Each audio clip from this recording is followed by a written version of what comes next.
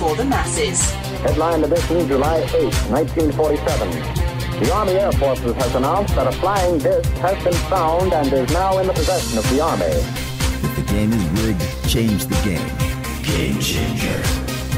I occasionally think how quickly our differences worldwide would vanish if we were facing an alien threat from outside this world. This is Fade to Black with your host, Jimmy Church, on the Game Changer Radio Network and KGRA, the Global Radio Alliance. I need your help to get to the year 1985. You're listening to Fade to Black with Jimmy Church on the Game Changer Network.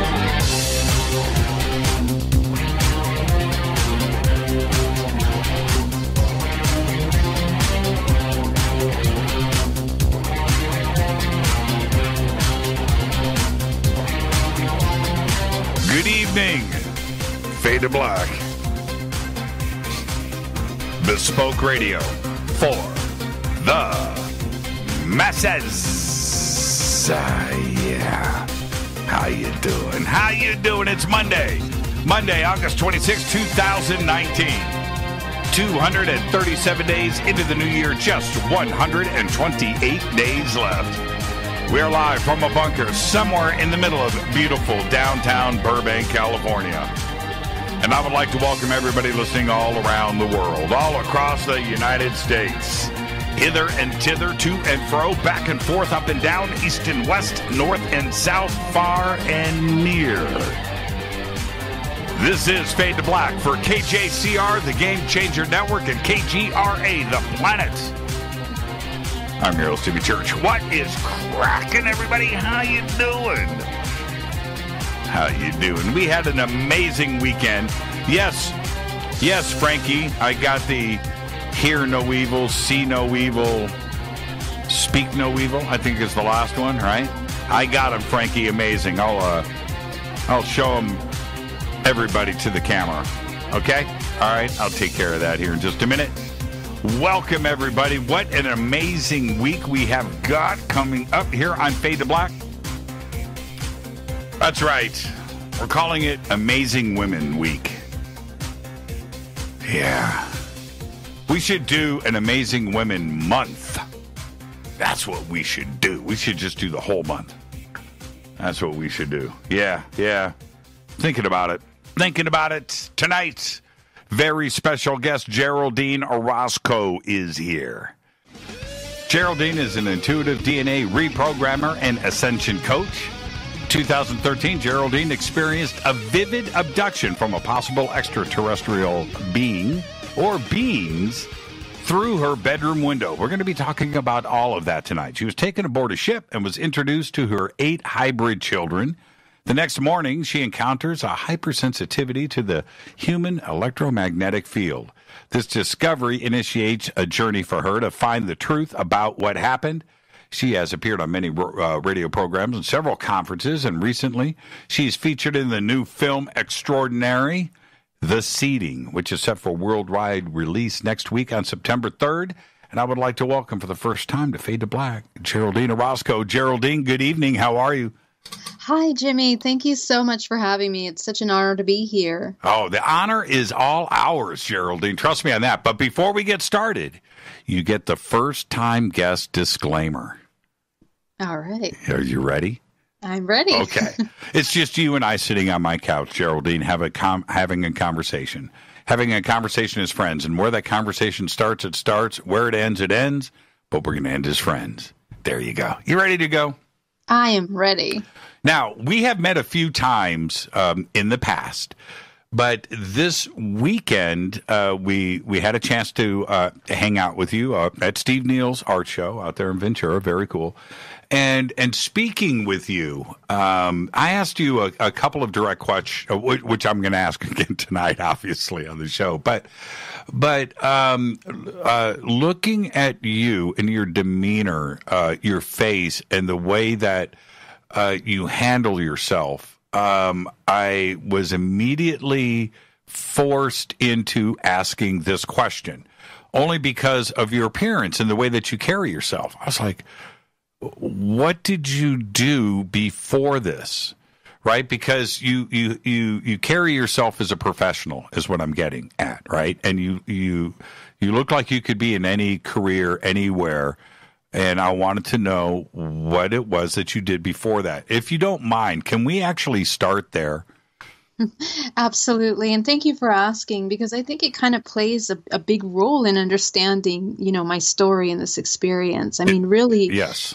Jimmy, before I got into any of this, I mean, I was an event planner. I had a high-end event planning company that I started literally out of my garage in my home here in the San Francisco Bay Area. And when I was in telecom prior to that, and when I was getting basically my position was getting, outsourced to China, I saw the incredible opportunity in Chinese import-export, and I decided to import a lot of beautiful event planning supplies. And I started my business from one day to the next, and that's what I was doing for 10 years, and we became very successful. It was a very hard road, but alongside of that, I mean, I've always been very interested in meditation, so I also started Bay Area Meditation, which I taught out of my office here in Fremont. I held meditation groups, and I was teaching corporate meditation to companies all over here in the Bay Area, companies like Facebook, Google, Oracle. We work with Square, all these companies here in the Bay Area that we're teaching meditation to. So I was doing that for 10 years prior to all of this, and in between my transition into working full time in what I do now. So kind of a completely different world, all having to do with event planning, high-end weddings, baby's first birthday, you name it. Okay. And I find that interesting to the point where I don't want to get off of that. And so we'll circle back. So let's pin that to the wall. But now let's back up 10 years before you started your event planning business. And growing up, had you any experiences? Were you an experience? Did you have crazy parents? Did you have any idea what you were getting yourself into?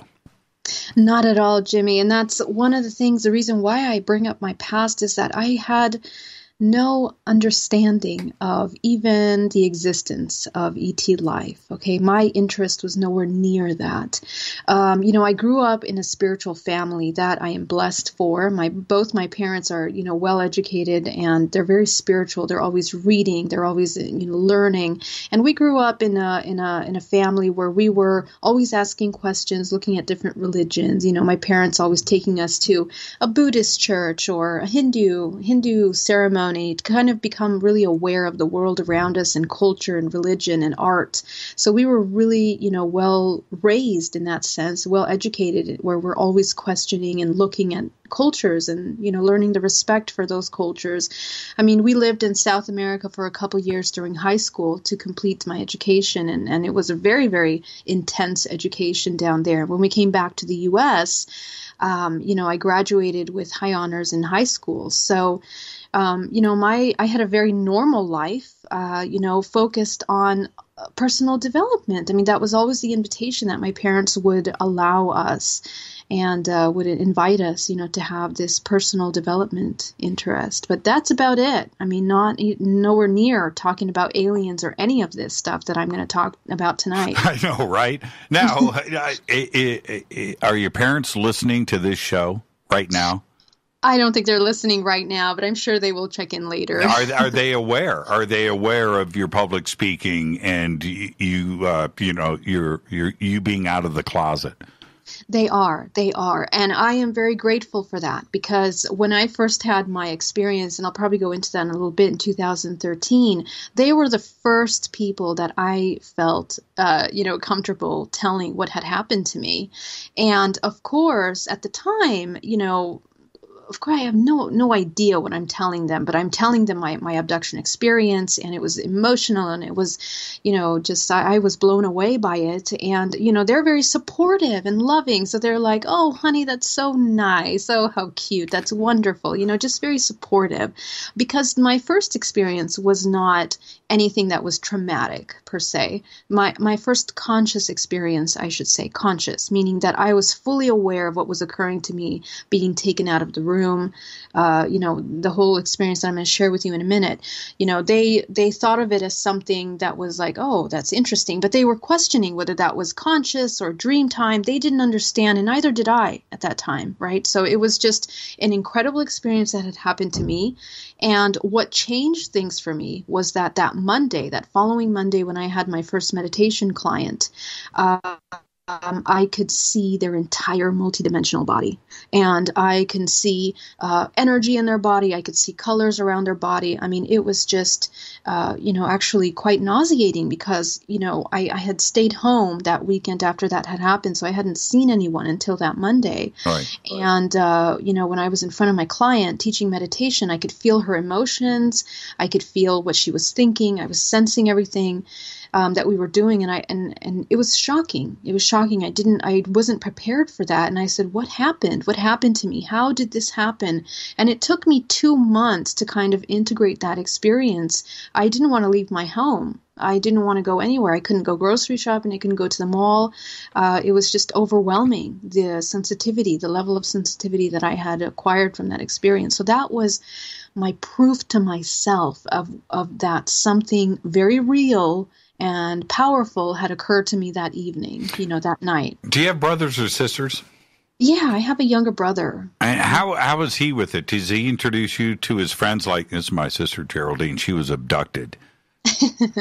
My brother is very much a scientific mind. He's very analytical about things. So it's been a hard journey. I mean, he's not really interested in the ET stuff. So it's hard for him to kind of look at this and be like, okay, this is real, But I value his opinion, because it kind of helps me understand what the analytical mind, what the person that really has no ability to comprehend these things needs in order to understand them. I completely understand. And there are parts of my family also, people in my family that have a hard time accepting this, Well, they don't understand. They, everybody, including myself, my family, I've got a couple of brothers that kind of get it. Right, they kind of get it, but I have parents and adopted parents, and just things and stuff. They don't, they know what I do. They don't understand it. They don't, they're just in another place, and I can't force it, and neither can anybody else. Right, you can't force it. So maybe your brother one day, he's going to look up in the sky, see something whack, and you're going to get that phone call. I'm waiting for that phone call. Yeah. I need some advice, Geraldine, because something just happened and my watch was an hour later. You're going to get that phone call. So now, okay, going back to when you started to see colors and see people, you don't have anybody giving you advice. Right? You don't know what's going on at this point. Where you're confused. How far, now that you know about what had happened, how far past the window incident was this? Was it the next day, the next week? Yeah. Well, as I said, this happened to me on a Friday. Right. And so Saturday, Sunday, I stayed home. I didn't really have anything to do outside my house. Monday, I saw my first client. So it was like 3 days later that I saw the first person that I spoke to and interacted with after that experience. Well, this is the reason why I'm asking. Yeah. At that Monday, did you have any memory about Friday? Oh, yes, very much so. Because this is what happened. After my experience, I became conscious upside down on my bed. My bed was open. I was laying upside down on the end of the bed. That never happens, first of all. Second of all, I was dizzy, throughout it, a little bit kind of just out of it, out of sorts, and the body feels sore. most of the time, now I know because now I've experienced other experiences consciously, and now I can kind of recognize how contact feels. The body will feel sore, and that's what it felt like to me. And so I had to call my parents immediately and tell them. I had to tell them everything that had happened step by step. And it served a purpose because I also, the moment waking up, had a notebook which I wrote down the alien language or the symbols that were shown to me on the craft. And so, this was a very vivid thing. So I clearly remember what occurred. I mean, it was 6 a.m. when I became conscious again, upside down on my bed. So, and I can go into that story in a little bit, but yeah. Yeah, and we will. And the next thing, I want to set everything up for when we come back also after the break. We have so many different things that we need to try to get into this show. You'll be back and we'll do another show, but there's too much to discuss here. I watched your Alba Weinman regression stuff, and and she's really good, right? Mm-hmm. Amazing. Yeah. Yes, she's really good. That when you okay, I guess I'm going to ask it this way: how much did you remember from her sessions immediately after this session? Did you remember anything at all? It's like a yes or no question of her sessions. No, not much. Okay, not much. Perfect. Yeah. So going back and reviewing the sessions, how much of that lined up step for step with your actual physical memory?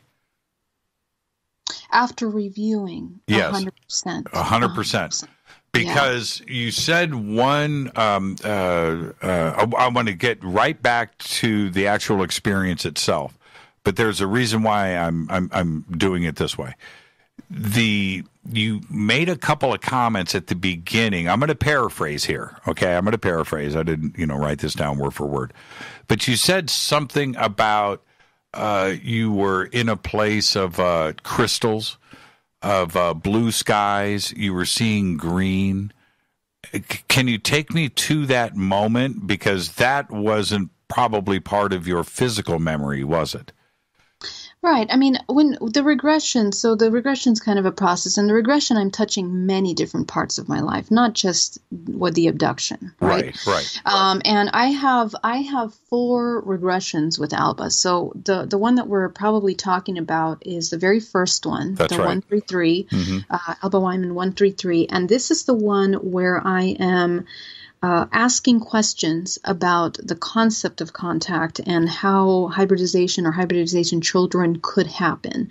So the first part where I'm being shown, because how Alba works is you make a list of questions that you have for her, and they can be things on your life, things that you're working on, questions that you have on yourself that you want to heal. And so some of those questions were personal things that I was addressing. And the first question had to do with my connection with someone that was very close to me that passed away. And so the first part, when you're entering this regression, this is what we're addressing. We're asking, what was your connection with this person? And that's where it took us to that waterfall with crystals. And my connection with that person was a past life with them where, he had attacked my younger brother and I was terrified for my life and he was very aggressive. So these are the things that happen. I mean, when we're talking about regression, we're talking about accessing parts of consciousness, that are creating experiences. These are experiences that we're connecting to. And, what regression is really is that we're looking at the what we believe is a past or a future aspect of ourselves, which we're kind of living in simultaneously at this moment. So those are memory imprints of past experiences that I have believed to have experienced with this person that we were inquiring about. So that's maybe what you're talking about, that first part. But this regression goes into other parts where I was brought in to a past life where I was with Jesus, and then that takes me to a connection that I had with some being that was called Nephilim. And from there opens up this entire array of information regarding DNA lineages, original bloodlines that come into the earth and seed life on this planet. And I'm being shown a map of all of these different places in the movement of information and how these lineages are kind of developed and spread around the planet Earth. So what was interesting about this regression, Jimmy, is that before this, I had never heard the word Nephilim. I didn't know what it was. I didn't know who they were, anything around them. So when the information came in through here and we're kind of reviewing all of this, later, after the fact, doing my personal research to comprehend what I had just spoken about, because I'm thinking I'm speaking crazy here, the links and the information that was provided was incredibly accurate in terms of the timeline and some historical information that I was able to research and kind of document from that regression. So that was the thing that blew my mind, blew my mind completely. And what was the date of the initial contact on that Friday? What year? I think it was 2013 on an October. That was October 2013, yeah. And which obviously that and the things that followed eventually led you to Alba for the regression therapy. When did the sessions, the first session with Alba happen? That was, I think, July of 2017 was my first regression with her, and then my second one was November, I believe. Yeah. Okay. Yeah. Between, this is for the audience. Now, between October of 2013 and November of 17, was there continuous contact? There was no contact in between. Contact not conscious, like my first initial contact. So during that time, I had gotten into a relationship that was becoming very serious. Right. And, we were thinking about settling down, having children. And during those years, what had been happening to me is that I was becoming pregnant and having miscarriages. And I didn't understand why I was having the miscarriages, and at times, because I work so much, my past relationship, I'm going to get a little intimate here. We really didn't have the ability to be intimate with each other many times. And sometimes I would become pregnant even when we weren't together. Okay. So this is the thing. And so those things would happen. And at the time, I had no idea what the hybridization program was. Okay, let me ask the question that is on everybody's mind, right? Sure. When you say that, obviously your relationship gets strained because somebody, in a normal situation, the normal question, somebody's fooling around. Right? I mean, you have that because that's what he's going to say. Right. Right. Well, Well, we had a very trusting relationship from that perspective. So the question was, what's happening? And when I went to the doctor said, oh, well, you're probably stressed and you probably want to have children so much that your hormones kind of, create this false pregnancy. And, and it was just a very stressing time because on the other side of it, when I would get pregnant, we would be very happy and we'd be like, oh, this is wonderful. Let's make the best of it. And then, 2 months into that, we would have the miscarriage. When we went to the doctor would say, oh, there's nothing here, you're not pregnant. It was a false alarm. And I got to tell you that during those years, these are things that I kept very privately to myself and with him, we would share this information and it would be very stressing, very depressing, very hard for me emotionally. But again, I never linked the hybridization program to that because I didn't understand how the hybridization program worked. And this is why I talk about this and I'm very, open about my experiences because I want other women that have had this experience to look at, the signs, to look at what happens when you go through something like this. So that's really important. And it wasn't until 2017 that I decided to get the regression, because I, after, all these years, one of the things that my partner would tell me was like, don't you dare talk about ET contact. Don't you dare talk about the hybridization program. program. My family would tell me the same thing because they would say, you're going to ruin your career. You don't want to talk about that. If people Google your business and they look that this person believes in aliens, they're not going to take you serious. So that was hard for me as well, because my thing is about being authentic, speaking my truth, and I didn't know what it meant to discuss this topic at that point. Obviously, I was just thinking I'm going to share my experience and see if anyone else had the experience. And at the time, I was doing a lot of on the internet. I was like hybrid children. I kept looking that up, and there was limited information, Jimmy. There was a couple things. I found Bridget Nielsen. I found her website and I was able to look at some of the stories, but someone that sits there and tells you, this is the hybridization program, this is what happens, this is what doesn't happen, here are the possibilities, here's what to do with the medical side of it, nothing like that. So there's very little support, and this is not something that just affects women, it affects men, of course. So in 2017, I decided to end my relationship. We just didn't see eye to eye regarding any of this, really. Including spirituality and the need to discuss this topic, which is very important to me.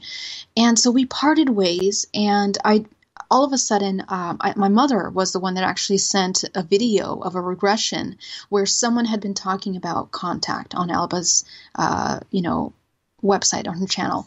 And so I was fascinated. I was like, wow, I really need that regression. And I said, wow, so regression could be a way for me to access the memories of what had happened. And I contacted, Alba. I set up an appointment. I actually got one. It's very hard to get an appointment with Alba. Yes, it is. Yes, it is. As you know, Jimmy. Yeah. Yes. So it was kind of like, I guess, in some way, fate or meant to be. And I ended up on her, on her couch, you could say. I flew all the way to Kansas, Ohio, around there. And we had our first session. And it was just amazing. It was amazing. And she clarified my answer that I had the contact experience. For me, Jimmy, I want to be clear. What I work on, and one of the most important things for me, is that I had been working really hard throughout these years to kind of destroy and question myself and all the programs that limit me from understanding the difference between what is reality and illusion, okay?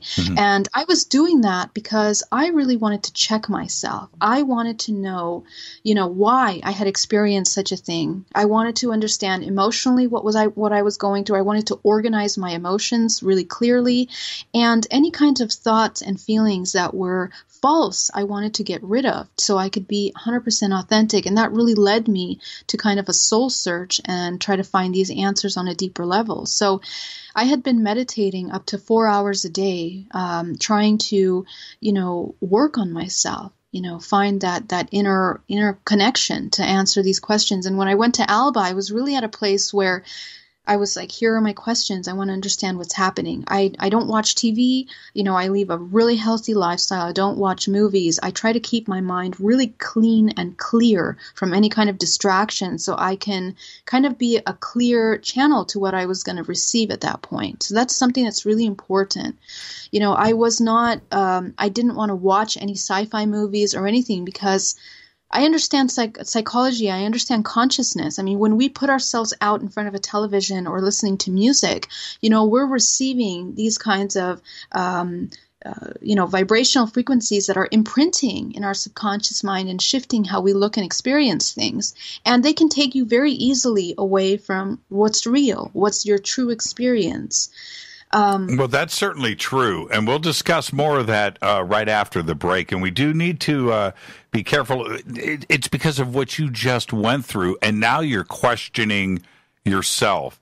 You need to be clean and pure at that point. You don't want to screw anything else up as well. It's a two-way street. This is Fade to Black. Our guest tonight. Hold on for a second. I am going to back up. Okay. Sorry about that. I was distracted with the text. Geraldine Orozco is with us. Now, I know everybody wants to know what happened on that Friday night. We'll start right there after this short break. Stay with us.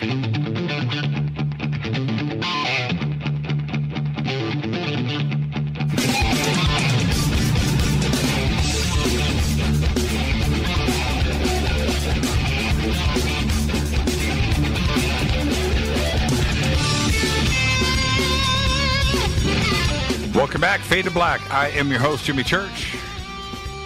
Tonight, night one of our Amazing Women Week here on Fade to Black. Geraldine Orozco is with us. Tomorrow night, Hanovi Strong Deer. Wednesday night, Kathleen Martin. Thursday night, Dr. Lynn Katai. Tonight is Geraldine Orozco. Now, Geraldine, we've done a nice setup for where we're about to go right now, which is back to October of 2013, that Friday night. What happened?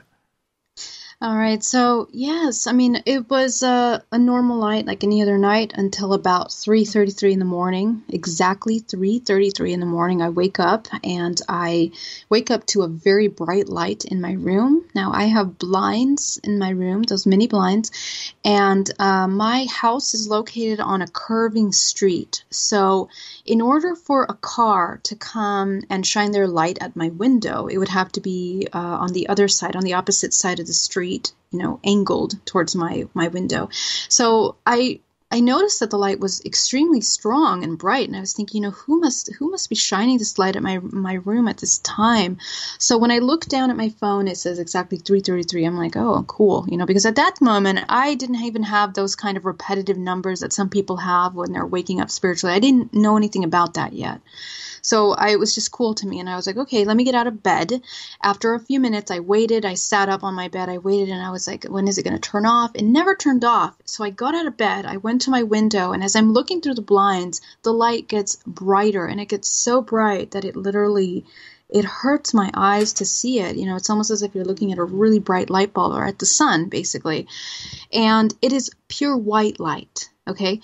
And as I'm looking beyond that light, trying to see, is it a car? Like, what is that? I'm seeing a beautiful, shiny, metallic material that's on the left side of that white light. And my house is, my bedroom is actually located right over my garage on the second floor. So, as I'm looking down, I'm looking at this craft, this gigantic light, and silver edges on the two sides, to the left and to the right. And out of this bright light, all of a sudden, I become absolutely paralyzed. I can't move. All I can move is my pupils, and I am taken out of my bedroom window. I'm taken through the window to the other side. And when I get to the other side, there are these tall 6 shadows that are approaching from, they get from small to big, they enlarge, they come closer to me. And as they get closer to me, I'm clearly seeing their faces, and I'm horrified because these are about 6 foot tall grays. There are 6 of them that are 10 feet tall. So they're huge, and they have these gigantic eyes. And, I'm looking at their eyes, these black, gigantic eyes that, traditionally we see these grays that we call them. And the bright light is basically, one of them approaches closer to me, and I'm horrified. I don't know what to do at that point. But as he comes close to me, he waves his hand and basically says, calm, telepathically. In my mind, I hear calm. And my body stops shaking. It stops feeling terror, and I get brought into the craft with them. And this is very vivid because I can see the craft, I can see the entrance of the craft, I can see the ridges on the floor, I can see, like the metallic, almost like, how can I describe it? Like a railing that is on the floor, and then on the back of it, when I'm entering the craft, I'm seeing like these little bars and everything in great detail. And I'm being brought in. And as I'm being brought to the left of this craft, all of a sudden he lifts his hand and waves it, and everything around me completely changes. And I am now in this green, grassy space with a blue sky, and there are these gigantic, beautiful, modern, obtuse buildings. And as I'm being brought into this, it's basically what it looks like. It's a holographic projection, because the green grass looks fake, and it also looks like it's pixelated. I'm looking at pixelated grass, and it just doesn't seem real. It looks like plastic. And I'm looking at the sky. The sky is, fake blue, clearly. And as I'm being brought into this building, I'm left alone somehow, almost as if I'm hovering, it feels, because I can't quite connect with my body at that point. I can't feel whether I'm walking or not. Let me jump in. I actually wanted to ask you that. Yeah. When you approached the craft, were you walking away from your house? Did you walk into the craft? Were you following them? I mean, not voluntarily. Well, maybe voluntarily, but were you walking? No, that's the thing. Like I'd gone through this in my mind, trying to trace whether I felt myself actually stepping on things, and no, it's as if you are being like they're gliding you into the craft. You can't feel your body at that point. I mean, I'm completely paralyzed. I can't move anything. So, I don't have any like response coming from my legs or my arms. But as I'm, in this case, being brought into this building, I'm seeing something that looks like a table. This is a holographic projection. Again, I'm clear that it is, but it's such an exquisitely made holographic projection that it does look real, right? And beyond that, I'm seeing something that looks like a little Japanese garden behind this obtuse building that they brought me into. Very modern, very minimalistic. So as I turn around from there, and at this point I can recall that I was walking. I'm turning around. I'm moving my feet to turn around because they have left. They left me inside of this building. What I see is a tall gray and another shadow of a woman. And as they're walking in front of me, I'm looking, and it's my aunt. And she has her hair. She has this really thick hair and bangs, and she's in her pajamas that I know that she wears. And she's there in front of me, and they're walking with her into, right in front of me, in front of this building. Is your aunt alive? Yes. Okay, yes. That's interesting. Okay, continue. Yes. Trust me, we're going to get into this because what you'll find out is that my entire family are actually contactees, and we, through my experience, we have all kind of come out with these things. They've all had regressions at this point. So she's walking in front of me, and I get scared because I'm like, my stomach goes into a knot, and I'm like, what is she doing here?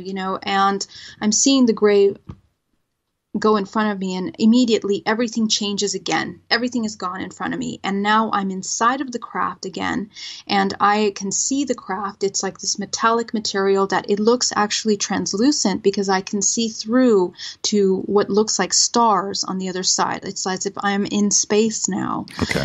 And in front of me are the three grays. To the right of me is this beautiful table with a blue light with a holographic projection of planets and stars, and it looks like what could be some kind of a navigation type of a table, hologram. I mean, the holograms are beautiful. I love technology, so when I saw something like that, I'm also an interior and architectural designer, so when I see things like this, it's just magnificent to me. And beyond that, I'm seeing what looks like a control panel of some sort with like buttons, and it's they brought me into another part of the craft, and directly in front of me there are three grays. There are two talls and one short, and he basically opens up this holographic cubicle cube in front of me, and it has 8 layers to it. And the first one opens up. Okay, they open up in front of us. So we're in this large room. I'm in front of this little cubicle hologram, this blue hologram. And the first one opens up, and it's this alien writing that starts appearing in front of me. And it was so fast, and I was looking at it, and I was like, oh my gosh, I have to remember this. I've never seen anything like this. I have to remember this when I get back, basically, I'm thinking. So, I have somewhat of a photographic memory, so I'm trying to remember as much as I can. So they show me this language. Then they move that out, and the next layer opens up, and I'm shown a hologram of planets. The planets zoom open in front of us. They expand around us. And next thing you know, I'm around me. They change the settings of this environment once again. And I'm on Pleiades, supposedly. And they are showing me here Pleiades, this planet. There's something that looks like grass. There are mountains. There's a blue sky. And there are this little crowd of 4 beings in front of me that are more like humanoids, very tall, slender beings. So they show me those beings. And what they're telling me telepathically is that they are from Maya, that we are basically on Maya, which is one of the planets of the Pleiades constellations. And they are telling me that this is where I come from, and I have been here before. And they zoom out and they show me another scene, which I'm here in front of this crowd of people speaking. And then they remove this hologram from around us. We're back in the craft, and they go back to the hologram, and they show me the next box inside of this cube, this hologram, is 8 little lights. They're yellow lights. They zoom the yellow lights in front of me, and 4 of those lights start to expand in front of me, and one of them is a child. It is a beautiful, blonde, very slender, thin child with these magnificent blue eyes, and really soft, curly hair that seems like, very thinning kind of hair. It doesn't seem like actual hair. I don't know how to. It almost does. And this is going to sound funny, but it's like pasta, but really thin. You can tell that it's really frail. And so this child shows up in front of me, and immediately when I make eye contact with the child, I recognize this child as my own. And I am immediately taken over by this emotion of love and affection for the child and recognition. And I'm like, that's my child. And I'm this maternal instinct comes in where I want to give it love. And I'm like, where did this child come from? And the telepathic connection that I'm having with the child is basically him recognizing me.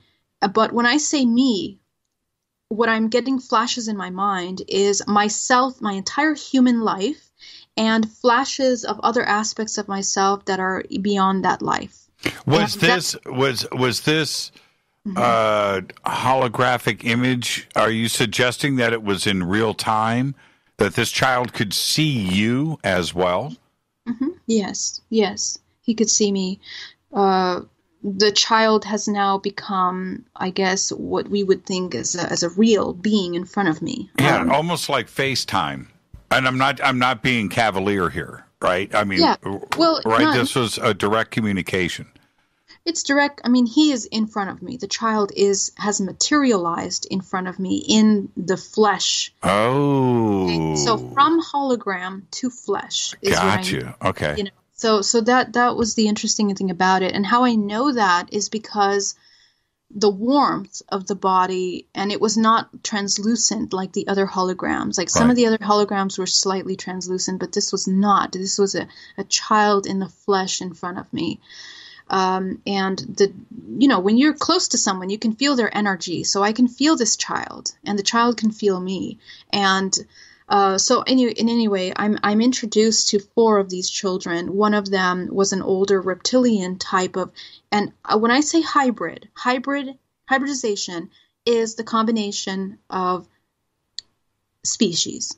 So this is a human mixed with another species. Okay, so this child looks humanoid, but he also looks gray in a sense where the shape of his head is enlarged, his eyes are enlarged, his body is frail, it looks very angular, bony. The reptilian one has these reptilian eyes that also look like they're mixed with human, and he has almost something that looks like a scaly material on his face, and like some kind of horn that are like protruding from his head through his hair. So, the feelings are mixed, Jimmy, because I'm looking at these children and they look half human and they're supposed to be mine. And at that point, my thought is not, it doesn't even occur to me, how did they come to be? It's just, wow, they're so beautiful and I know they're mine. And this emotion comes up, like, how come I didn't know about them? How is it that they're existing without me, without their mother? How can they do this? You don't even know. We know baby reptilians are always cute. Right? So, but let me back up for a second. You kind of, so the gold balls of light. It's the same process, right? So the first child materializes. The second one was one of those gold dots as well, right? That materialized, went through the same process and appeared. Okay, and number three. Number three is a beautiful girl. She's blonde hair. She has these blue eyes, and she basically has a human eye, but the pupil is like a cat eye. So that means that the pupil will move sideways and it will change. You know how it contracts and with the light? Sure. The pupil does that. So, I mean, it's just mind-blowing. So you're looking at it and you're like, what am I looking at here? But, she's very beautiful in a sense where her face has gigantic eyes, very small, delicate features, very frail, thin skin, hair, which is also thin. Let me jump in again. I got to do this.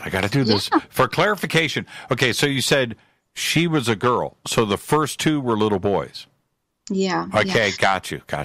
Yeah, and let me kind of give you an idea of the ages, just so you understand the timeline, because I'm going to go into more of this also as we go through my experience through my life, because this first child was probably around, I'm going to say 8 years old. The second one was probably in his 20s. He was much older. He was taller. This little girl is probably around 4 or 5 years old. Okay. Now, something I really want to mention about this little girl, which is important, is that this beautiful little girl is someone that I had seen before. When I was a child, when I was about 6, 7 years old, I had a recurring dream that my mother would bring, holding her hand, this young girl, this exact child, to me. And at that time, I was thinking I was thinking, oh, maybe my mom's going to get pregnant. Maybe she's going to get pregnant with a sister. Right. That's what I was thinking at that time. Or maybe this is my future child. I was thinking in the future. Did they call you mom? No, it's not a matter of mom. You know what it is? It's this telepathic recognition that it goes beyond mom. It's just like, I am a part of you. You did have that. How do I say this? You did have that telepathic conversation or understanding that they were yours. That's right. Right. Wow. And that's the most shocking part of this experience, Jimmy, because I will never in my life forget that initial contact with them. I mean, to this day, what I say is that it's realer than real life. This experience, I can't remember what I did last week, but I sure as hell can remember every detail of this. I bet you can. Okay. Number 4. Yeah. So number 4 is another girl, probably around 7 years old, with brown hair and blue eyes. And this one was the one that most resembled my face shape and energy. And when I say energy, I'm talking about a more human type of energy, which means that she had more emotion. The other ones did not have feelings like that. It was very different. Very, when I say feelings, these hybrids have a very complex, profound understanding of connection, and it comes from a place that is much more a view that is much more expansive, more universal. It's like, I recognize you, that I come from you, but I am my own individual organism of life, and I'm here sharing space with you. That's the best way that I can explain the kind of connection that is occurring, the transmitting of information that's occurring between us. So that's kind of how it was. So those are the 4 children that I was presented in the flesh. The other lights disappeared because at that point I was an emotional wreck. I was thinking, oh my God, these are my children. Are those also my children? What's happening? And I'm going into a panic at this point. And they basically removed them out of my sight, and I'm back in this craft, looking at the last blue tray, this cubicle tray, this holographic tray that they bring in front of me, and from there comes out a planet, the planet Earth. And they're like, why are you suffering? This is what they're telling me telepathically. Don't you understand that we are all interconnected? And what they do next is they show me the planet Earth. They zoom into this field of flowers, and the field of flowers, they zoom in down to, I guess you can say, the molecular level of that flower. And they show me what looks like the matrix. what we have seen, what we have been shown in the film, The Matrix, these numbers, these sequences, these algorithms that make up this flower, and they zoom out and they show me a cityscape. And the cityscape is made out of the algorithms and numbers. And the only thing that's different from that is that the humans have a certain light within them, some kind of a yellow light at the center of their core. So they're showing me all of this to try to help me comprehend that we are all, that the only thing that is real from all of this are the humans. And they take me after that. It was a very emotional kind of realization, because they take me, I guess, upon my return, they changed the space of this environment into a nebula. And I'm feeling that I'm floating in this nebula, and I'm feeling the most overpowering feeling of peace and disconnect from anything in my life, my worries, my stress, my anxiety, my family, my friends, any kind of perceptions of my role as a human, playing the human life role. Sure. All of that disappears. And I just feel this incredible peace. And I've always tried to recreate that in my meditations. And, this nebula was so amazing. I use this in a lot of my marketing now for my meditation practice, because it reminds me of that experience. And next thing you know, I'm, basically opening my eyes upside down on the side of my bed. So that is what happened. So you, when you were, it's like you were spacewalking, right? Out in space, but without a spacesuit. Right. That's what it felt like. It's like you're just basically hovering in the middle of a nebula, and it's that rainbow nebula that's, quite famous. Of course, that's not really what's happening. What's happening is that they're taking things that you're familiar with in your subconscious mind, and they're projecting it in front of you. Sure, it's an artificial reality. Right, exactly. But what's memorable about that, and what is that feeling of being an infinite amount of peace. It is just irreplicable, unless you meditate a really long time. Sure. You won't understand what that means. So sure. It's really powerful. Yeah. So you, we'll pick this up when we come back after the break, but the next thing that you remember is you opening up your eyes. So they didn't just drop you off and kick you out of the car. Right? Right. They didn't pull over to the side of the road and leave you standing there. You woke up. Your eyes pop open in your bed. At that moment, we've got 1 minute left. Describe what you were thinking. So first of all, it was nausea, okay, right. And confusion. And the first thing I did was I drew down the symbols that I remembered from what I was shown, the writing. And I filled 3 pages of that in my notebook. Have you, I know you have. Who have you shown it to? Well, I put it in my presentation, but something interesting happened.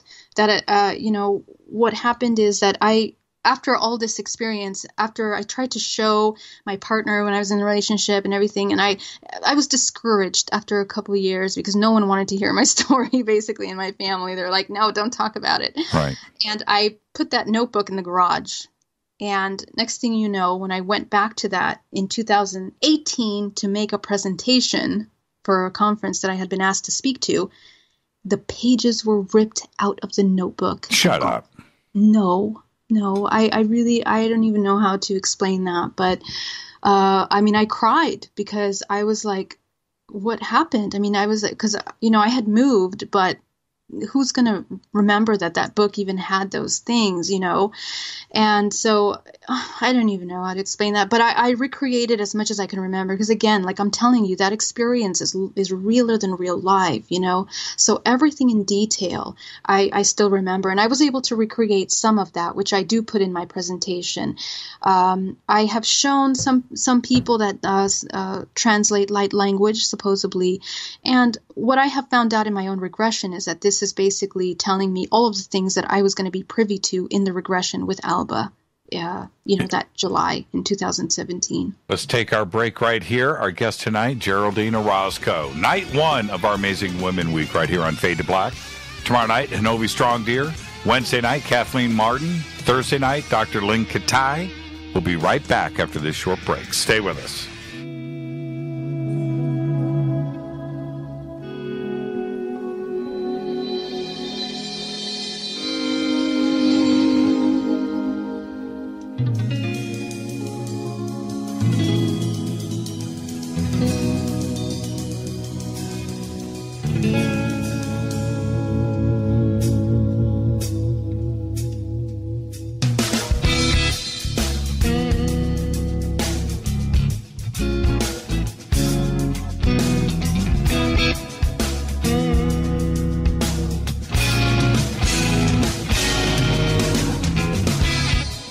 Welcome back, Fade to Black. I'm your Jimmy Church. You can follow me on Twitter at JChurchRadio.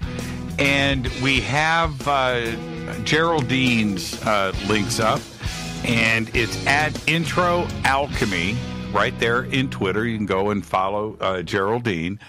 Now, pretty incredible experience to go through.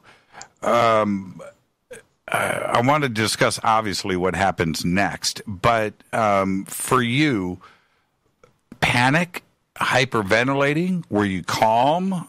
What was going through your mind at that moment when you opened up your eyes? At first, I would say it was a bit of panic, I have to say. Sure. I felt nauseous. My body felt so sore. So I was like, what just happened to me? But I got to tell you, I was thinking, there should be a book on how to get abducted because, now looking back, you have the telltale signs of what to look for, what to kind of, see and, how to experience and the signs that, I didn't know if I should look at my body or anything like that. So I didn't look for marks. I didn't look for anything. To me, it was just this amazing experience that I had met these children, and I didn't know what to make of it. I didn't know what to think of it. I myself was not even sure if that was a dream or I had really been abducted because I hadn't heard about abduction before, Jimmy. What time did the clock say? It was 3:33 when I left. It was 6 something when I got back. Probably 6:20 something, 6:25. I want to say, yeah, something like that. So that's how much time. Do you think that you physically were transported, or that the craft moved? I do believe that it moved. I believe that it was there on top of my window. I saw it with my own eyes. Sure. I was brought in and I was taken out. And I believe that we were returned. I was returned, to my bed, because how would I end up upside down on the side of my bed? And my bed was open. That I'm a very I don't move like that. I'm not like one of those crazy sleepers that move around. I don't have any sleeping disorders of any kind. So it just doesn't happen. Now so weird. That was in October of 2017. You had your regressions with Alba in November or 2013. You had your regressions with Alba in 2017.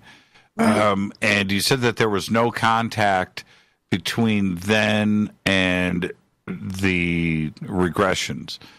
Have you had contact since? Yes. Okay, yes. So that's the next phase of this conversation. Okay. So we've got a 4-year gap there. But what happens next in your contact? Well, here's the thing that I want to say. Whether I had contact during those years, I'm telling you, I had miscarriages. So the answer is I had contact then. I just wasn't conscious of it. Right.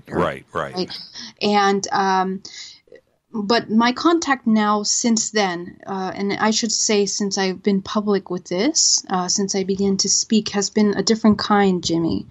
My contact has been aware of the ET presence more than ever. It's almost as if as I purify my body more and more, things happened.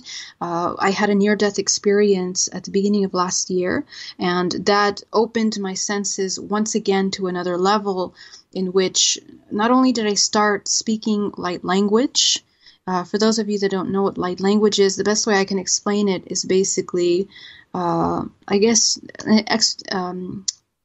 an alien dialect is what I'm talking about. It's like vibrational frequency that you speak. I didn't know what that was when that happened to me either. And I also started to work and see holographically when I was working with my patients, with my clients, meaning that I could see the body on a holographic level, work with their chakras. So that was not contact, but what happened after that is interesting. And my contact changed to military abduction now. Okay. So again, I never knew what that was prior to this occurring, but I was speaking at a conference in Colorado, and one evening at my arrival at that conference, I got taken at 4 something in the morning to an underground base. And this is a very interesting experience because it involves two other people that were there in the room with me. Okay. And so what happens is I wake up with a nightmare. Supposedly, my nightmare is that this gray alien has gray hands and is injecting into my right arm with a syringe, a very large yellow liquid syringe into my arm.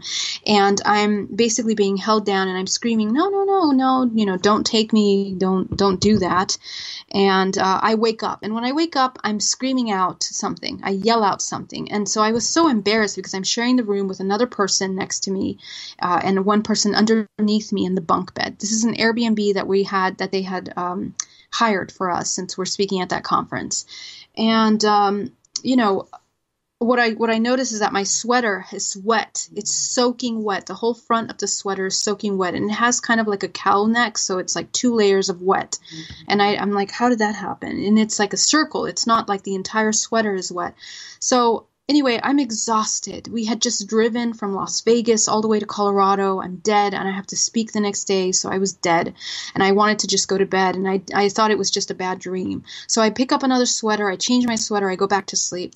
That next Sunday, when we were driving back home to Las Vegas, I'm in the car, and I'm talking to one of the girls that was with me, and I'm telling her, hey, the other night I had a nightmare. Do you recall that? She said, yeah, you woke up and yelled something. I actually woke up right before you woke up, and I was having a dream about you.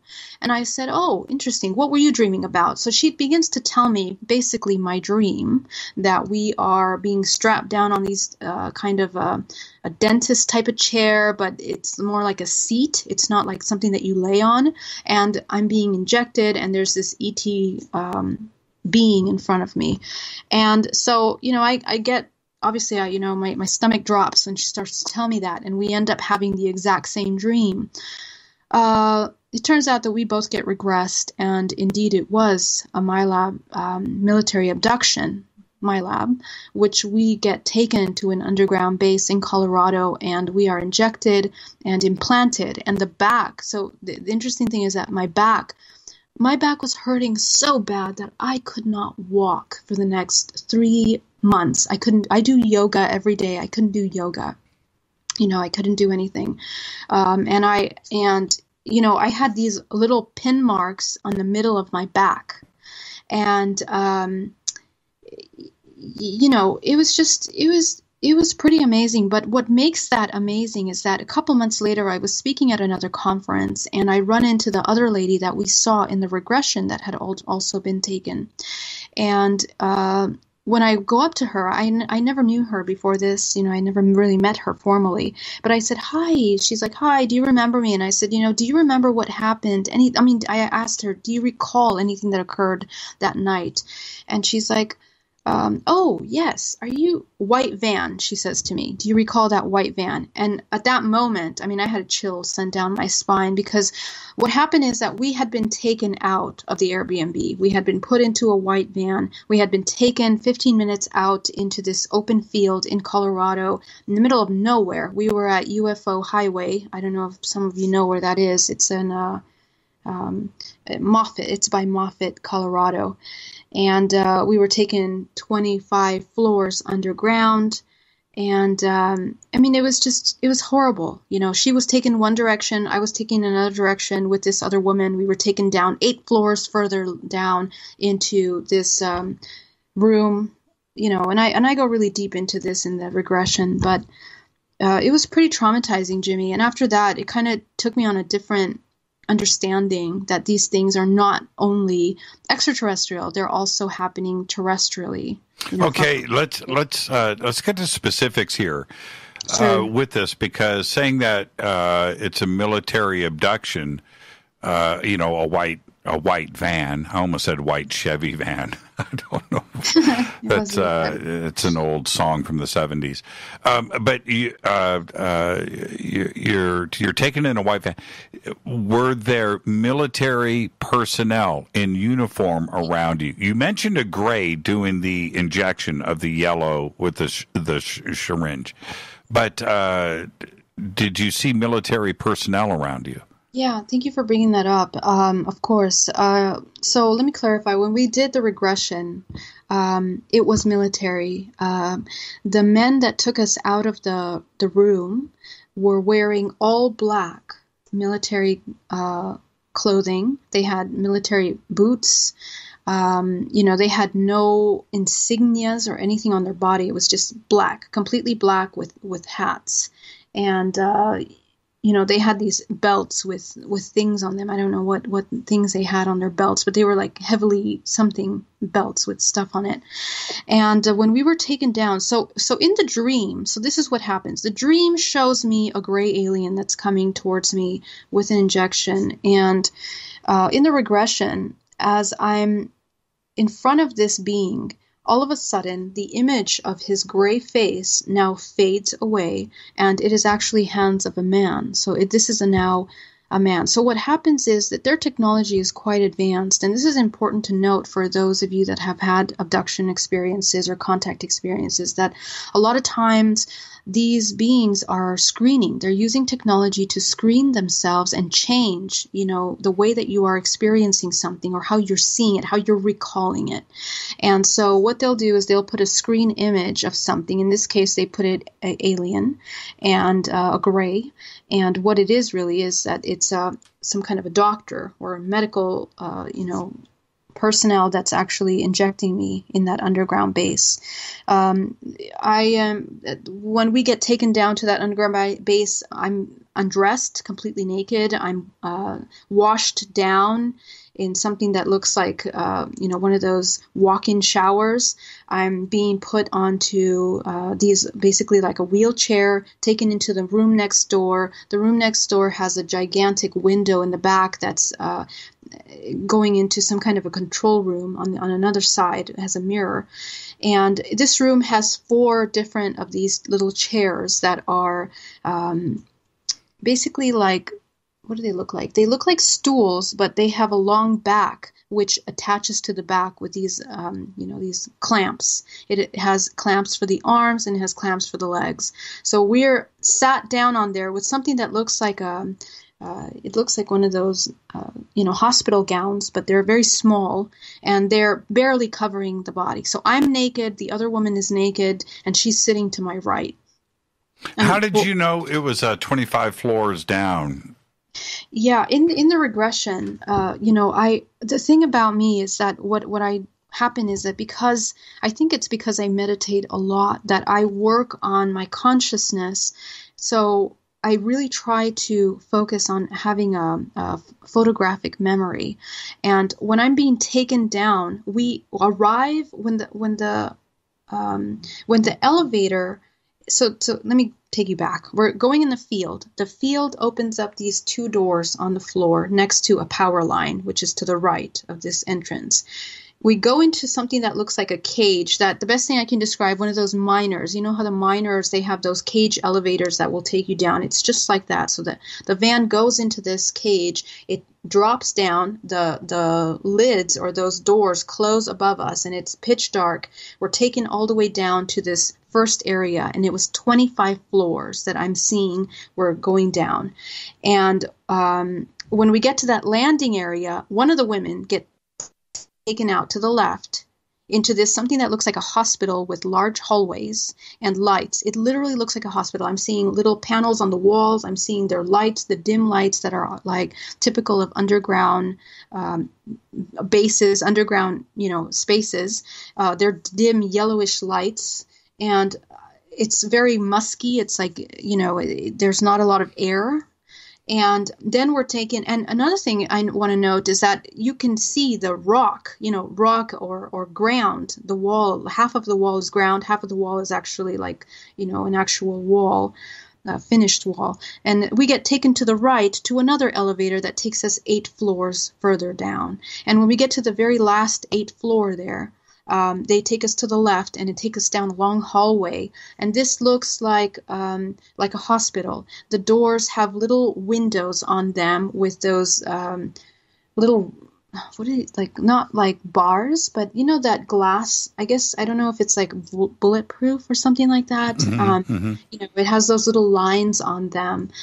So I'm taken into this room where it's blue yucky tile, and they have a drain in the middle, and they have these shower heads above, and they basically wash our body, and they take our clothes off, wash our body, and then they take us into the room next door. So when we're being placed on these little chairs, they're clamping our ankles and our hands and basically inserting into our body. So in any case, this experience was pretty traumatic. I mean, I had marks on my right arm from the injection, and I had the marks on my lower back. And in the regression, I go deep into looking. I'm very consciously aware of what's happening. Okay, so I'm seeing the screening removed in the regression. So now I see the man that's there. I see his medical clothing that he's wearing, and to the left, I'm seeing his assistants. I'm seeing them hold me down. I'm seeing the other girl, lady, being put down as well. She's completely unconscious, looking at me with her mouth open, basically saliva dripping from her mouth, and traumatic. Wow, that's. It's quite traumatic. That's I quite traumatic. I have to tell you, it was really hard. It was hard to kind of recover from that because I did not see that coming. Well, Moffett is in the middle of nowhere. It's way south of Denver, southwest of Colorado Springs, in the middle of absolute nothingness. Mm-hmm. This field. So, are you, in a general sense, are you guessing that it must have been close? Around it's not even a town. Moffett is, it's just a few houses. But it was in that general area? Yes, absolutely. And I have been doing a lot of research on this because I'm writing about this in my book, because this is, we're talking about an underground base. There are several underground bases there in that area. And one of the things that I saw in my regression is that this is actually taking place at the Biological Nuclear Defense Department. It's managed by the Biological Nuclear Defense Department. And so there are many bases underground underground bases in that space, and one of the largest underground bases is north of that place as well. And a lot of these are connected by tunnels. So this was in the middle of nowhere. There's no main entrance. We're talking about a door that opens up in the field that looks like an electrical door next to a power line. And you're basically being taken down there. And I have been spending tremendous amount of time with Google Earth trying to figure out, exactly where the hell they took me, because I know it was 15 minutes. It was a 15-minute car ride from where we were. We were staying at an Airbnb that was close to the mountain. They took us out in the middle of nowhere in a field. So, and this is next to UFO Watchtower. That's where we were, speaking. Right. Saguache County, yeah. So this is a whole different thing. But what I want to say is that the reason why they took me down there is to take another form of genetic material, which comes from the spine. Okay, so this was something that you can call a spinal tap, that they take information, and the pain that I experienced for the next 3 months from that experience was excruciating. I mean, I couldn't even bend over slightly. I felt like my back was going to crack in half.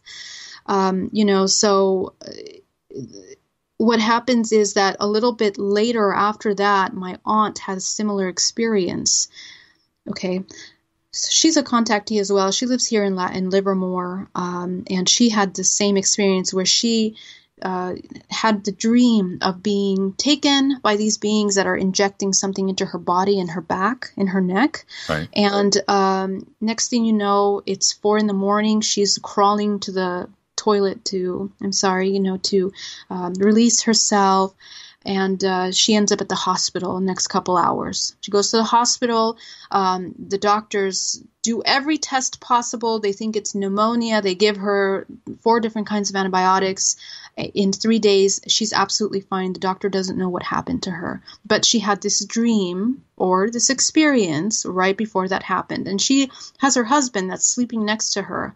And her husband, obviously he doesn't know what to do with that kind of a experience, So, but when I hear this from her, and I was there at the hospital, her neck was swollen like a softball in the back of her neck. Okay. So were they extracting fluid from your back?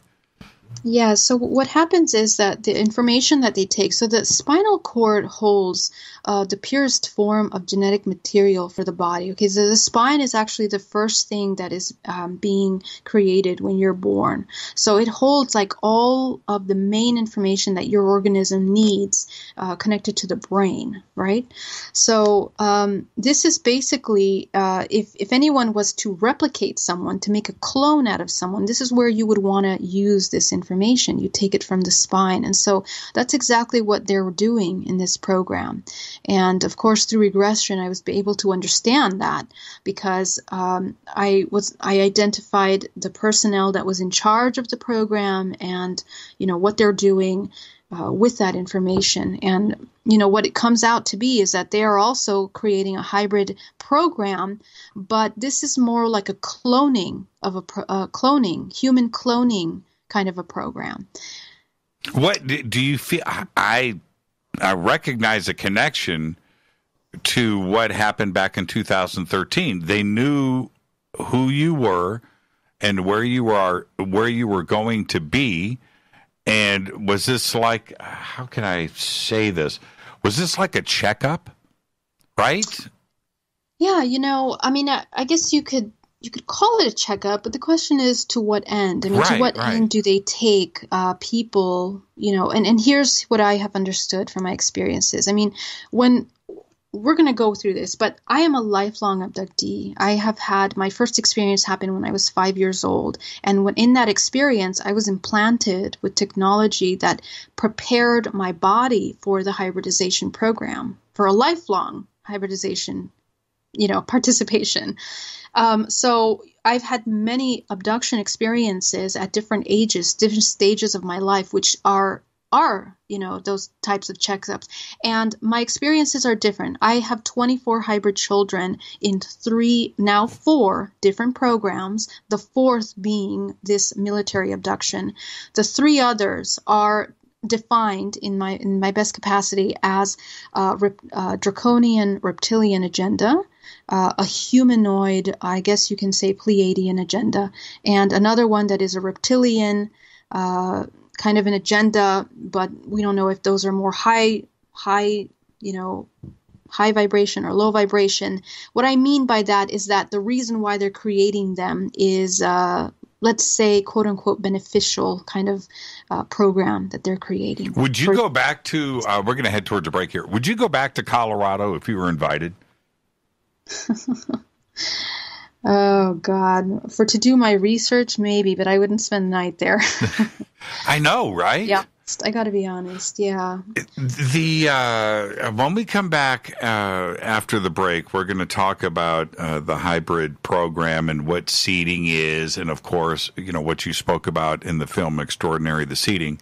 But for those out there, when they hear this and they hear from you, where they go, oh, come on, okay, this is a bit too much. It's one thing to see something in the sky, but now we're going somewhere else here with this. How do you respond to those that would say that? And I understand why they would, too. Certainly you do.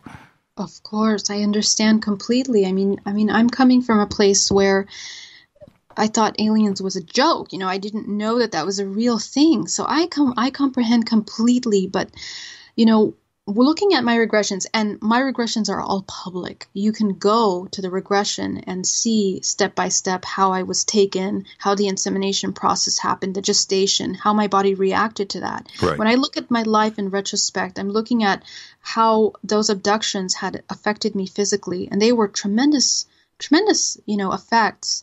I became sick. I ended up at the hospital. I have the bills to prove it. I have the x-rays and the sonograms to prove those things, So my life was completely changed because of this. And so for someone to want to make up something like this or want to fabricate, they really would have to be a tremendous lack of love where they need a tremendous amount of attention, or something like that. But these things are things that are still affecting me, and it's changed my life. I sold my business. I'm no longer in what I'm doing. I dedicate my life to doing this work now, to talk about this, because what I don't understand is, I know I'm not the only person that has had this experience and even been public about it, but why are we not talking more about this? Because, there has been a paper roll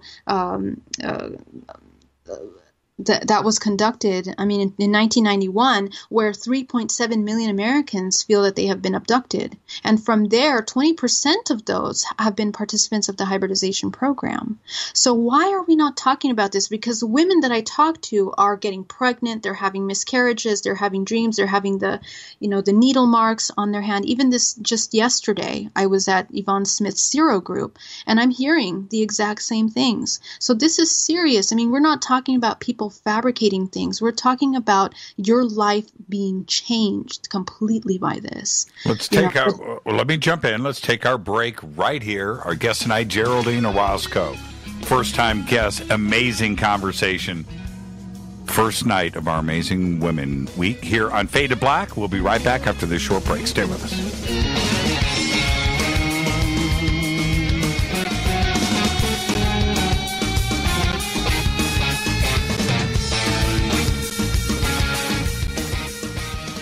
Welcome back, Fade to Black. I am your host, Jimmy Church. Our guest tonight, Geraldine Orozco. An amazing conversation going on right now, and we're going to continue this.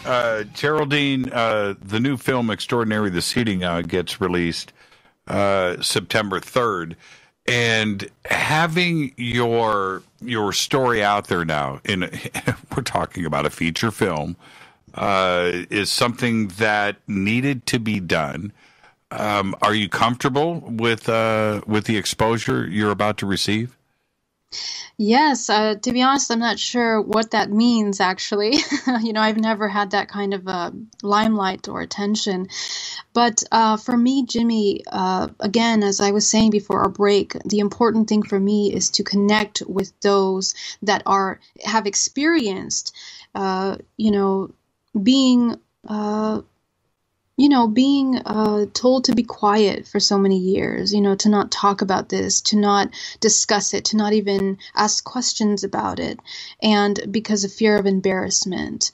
That really has to stop. Like many things that are happening right now in our reality, we're going through kind of a collective awakening where we're really checking ourselves and questioning, why is it not okay to be 100% authentic and real with the things that are happening?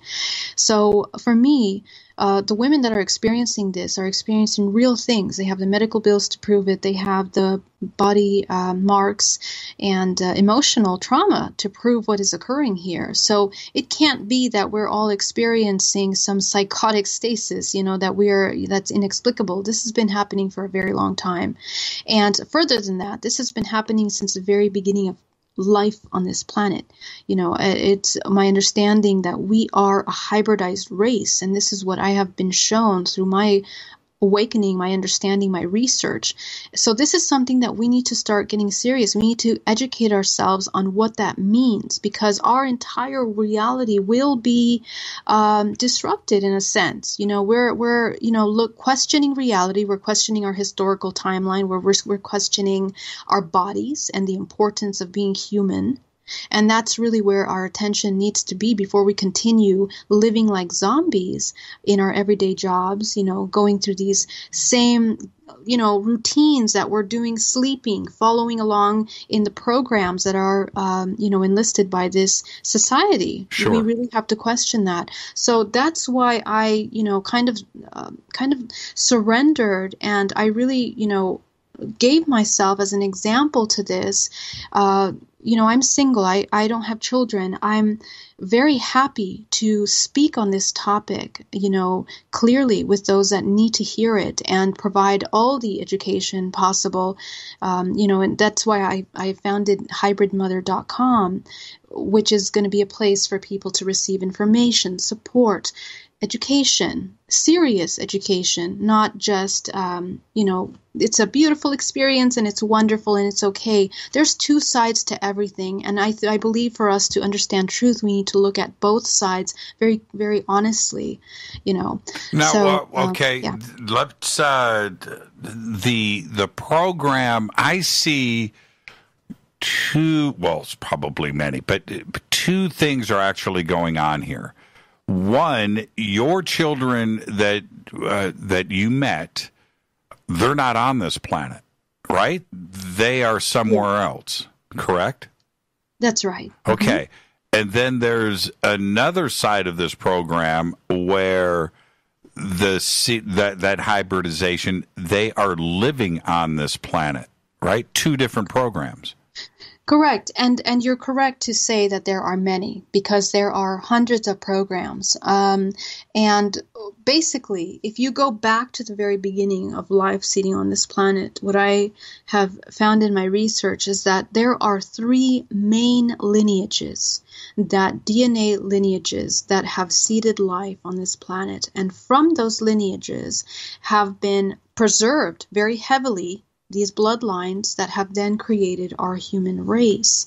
And how I know that is that, if we look at our history, if you look at the Book of Enoch, if you look at the Emerald Tablets, if you look at the Book of Gilgamesh, we understand that we have looked at gods, or those that come from above, like these gods that have come down, and they have combined with humans to create other beings. And that's been recorded in a lot of in our historical timeline, through art, through petroglyphs all around the world that depict such a thing. And a lot of folklore and myths in history. So we have to kind of take a look at that and understand how history has kind of changed and why we haven't been discussing that. Because when we look at the DNA lineages in our current timeline here in America, and even so as to look at our presidential lineages, what you're going to see is that there are a couple main lines of information, which are lineages that are ruling where we live in right now. Okay, so some of these bloodlines that have gone from Mesopotamia to Egypt to Italy to the UK have then gone to the US, and these are lineages, family lines that are preserved very heavily, that from those family lines have then created some kind of organization of power. As a matter of fact, in our world, there are 147 companies that run the world. They own all of these companies. They're umbrella companies that are basically who are feeding us, the pharmaceutical companies, everything around us. And what I found is that these lineages, these families are related. They're interrelated, these families. They're specific bloodlines. And so, of course, before I had my regression, I didn't know any of this. But as I research and try to understand this is the conclusion of the research. So when we're looking at each other here, just 1,000 years ago, you and I had someone in common. Me and you, Jimmy. And I don't even know you. I just met you, Jimmy. Mm-hmm. Okay, and this is for all of us. So what has happened in our evolutionary timeline that we have all descended from certain specific family lineages? I think that's something that's incredibly important to note. And the way that these DNA lineages have evolved is also important. We are constantly being genetically modified by the food that we're eating, by the pharmaceutical that we are taking. Our entire environment is writing constantly our DNA. So if you take that into consideration, genetic modification is not something that's so far out there. I mean, we're constantly being genetically modified. You know, we understand that through epigenetics, which we are starting to comprehend how DNA is even written. In my last conference at UFO MegaCon, I discussed holographic DNA. And so what we're talking about here is that the hybridization program is something that has been originated in Mesopotamia all the way until our present day. But because we live in a multidimensional reality, these are also being taken places on other dimensions. We need to start becoming comfortable with the concept that we live in a multidimensional reality. These extraterrestrials that are perhaps more advanced civilizations, races, they hold a tremendous amount of advanced technology. I mean, our technology is a joke, right? Right. So these beings that come, they take genetic material from humans, which again is a genetically modified race with certain information. What does that mean? DNA holds tremendous, massive amounts of information. Here in Silicon Valley, they are using DNA as an example. And they are trying to utilize, they're learning how to program into DNA through frequency, through sounds, through algorithms, through computer systems to store massive amount of information. So we are a massive storage system. And depending on how we are modified, we can be changed, we can be added, our entire body can be changed, our consciousness, what we are experiencing can be altered, just as in these abduction experiences where they screen things and they make you believe that you're experiencing one thing when in reality you're experiencing something else. So that right there kind of shows you the kind of technology that these beings have. In one of my regressions, I'm taken aboard a hybridization craft. Which means the entire craft is like a hybridization ship, which is focused purely on the hybrid program. And this is as a child, I'm being brought into this room with other children, and they are being inserted with implants by the dozen. So they are being implanted by a mechanical arm, and they are being piled up.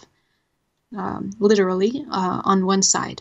In another room, there are the pregnant hybrid mothers that are giving birth, in a sense. And what I mean by giving birth is the longest gestation time that the majority of these mothers have is about 3 months maximum. They don't need the child to gestate longer than that. I haven't heard of anyone longer than that. But they removed the fetus. Same thing with you. This was your experience. That was my experience. That was the longest time that I've had, the gestation process. I was pregnant for that long amount of time. And in the film, you will see those experiences very clearly as well. But what they do is they remove the fetus and they put them into these incubation tanks, which are these spherical tanks. And I saw walls of this. Okay. I mean, tanks after tanks after tanks after tanks. So we're talking about something that's been happening on a massive scale here. The entire craft was dedicated to genetic modification. On the lower level, they were modifying the genes. They were inserting, extracting information. This is technology that's beyond us, but it's not so far away, Jimmy, because our science is catching up. I mean, in China, a couple of months ago, we had a scientist give birth to 2 children that were genetically modified. They were able to remove the strain that makes them able to get what is it called?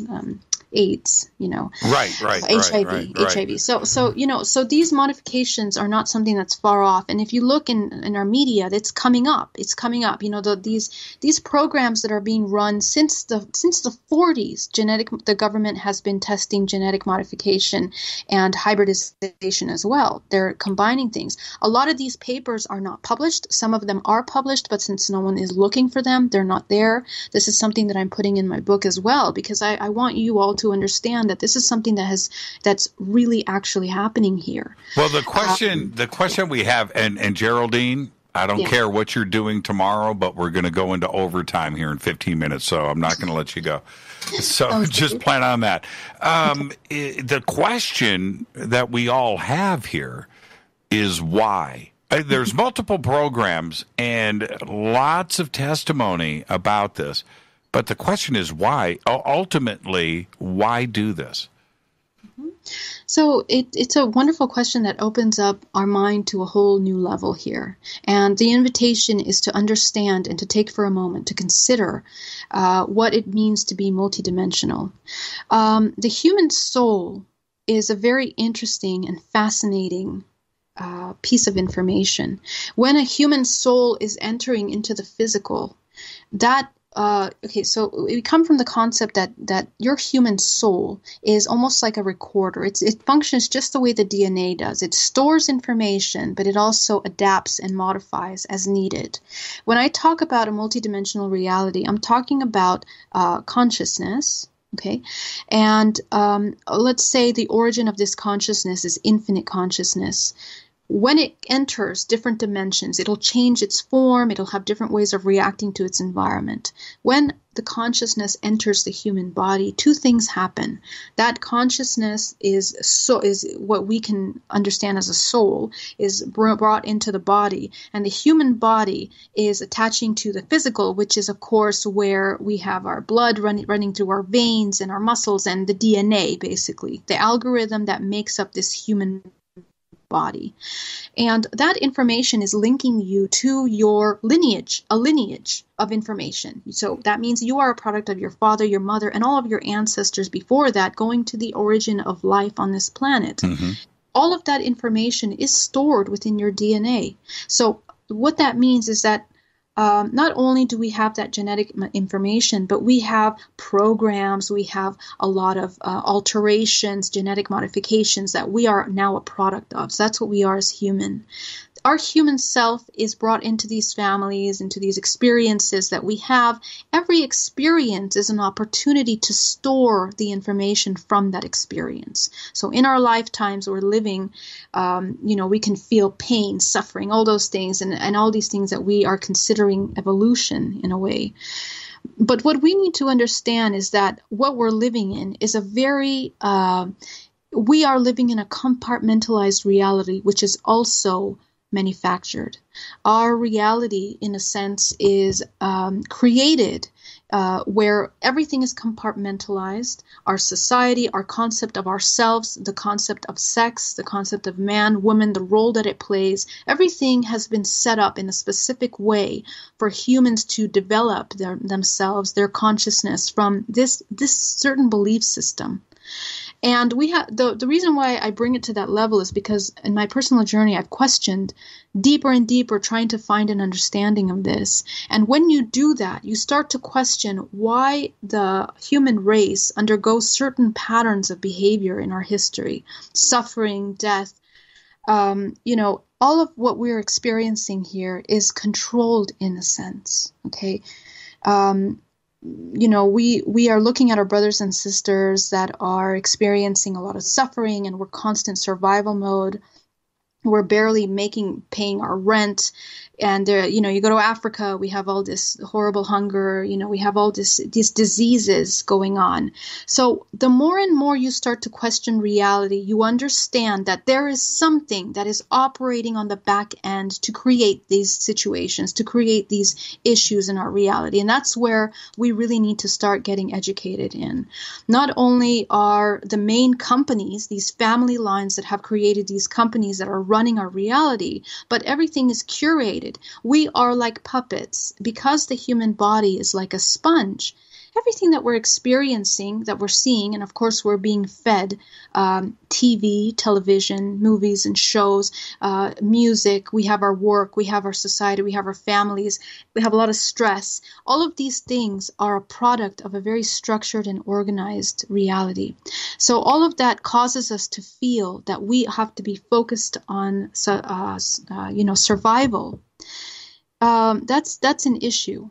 And my question is, if we are infinite consciousness, why are we put into this box of experience? And what I have understood is that this human experience is one of many.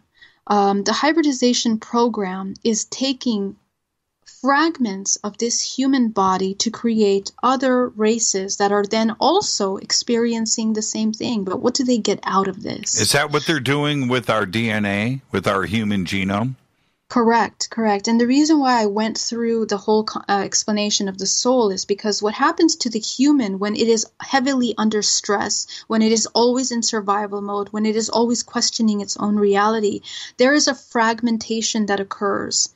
And this kind of fragmentation is what we can consider, for example, in my lab experiences, in other government programs that have been utilizing mind control to carry out certain programs or whatever. What do? They create alters in them through trauma and stress. They have these programs where we have sexual abuse. They, with children, with adults, that they heavily break down the human to a level where they are fragmented severely. Not only do they have alternate personalities that can be manipulated and managed. But this, and they do this so that this person can now be a tool, an asset for whatever program they're trying to carry out.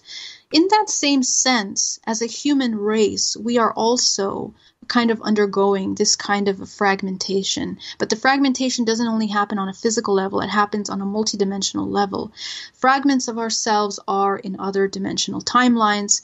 Fragments of ourselves are these ET aspects of ourselves, which through the genetic modification, through the hybridization program, we are connected. So this child that I met on the ship, I'm recognizing, I'm feeling, they are connected to me, not just genetically, but energetically. Okay. And so when I experience something, that aspect of myself is linked to me.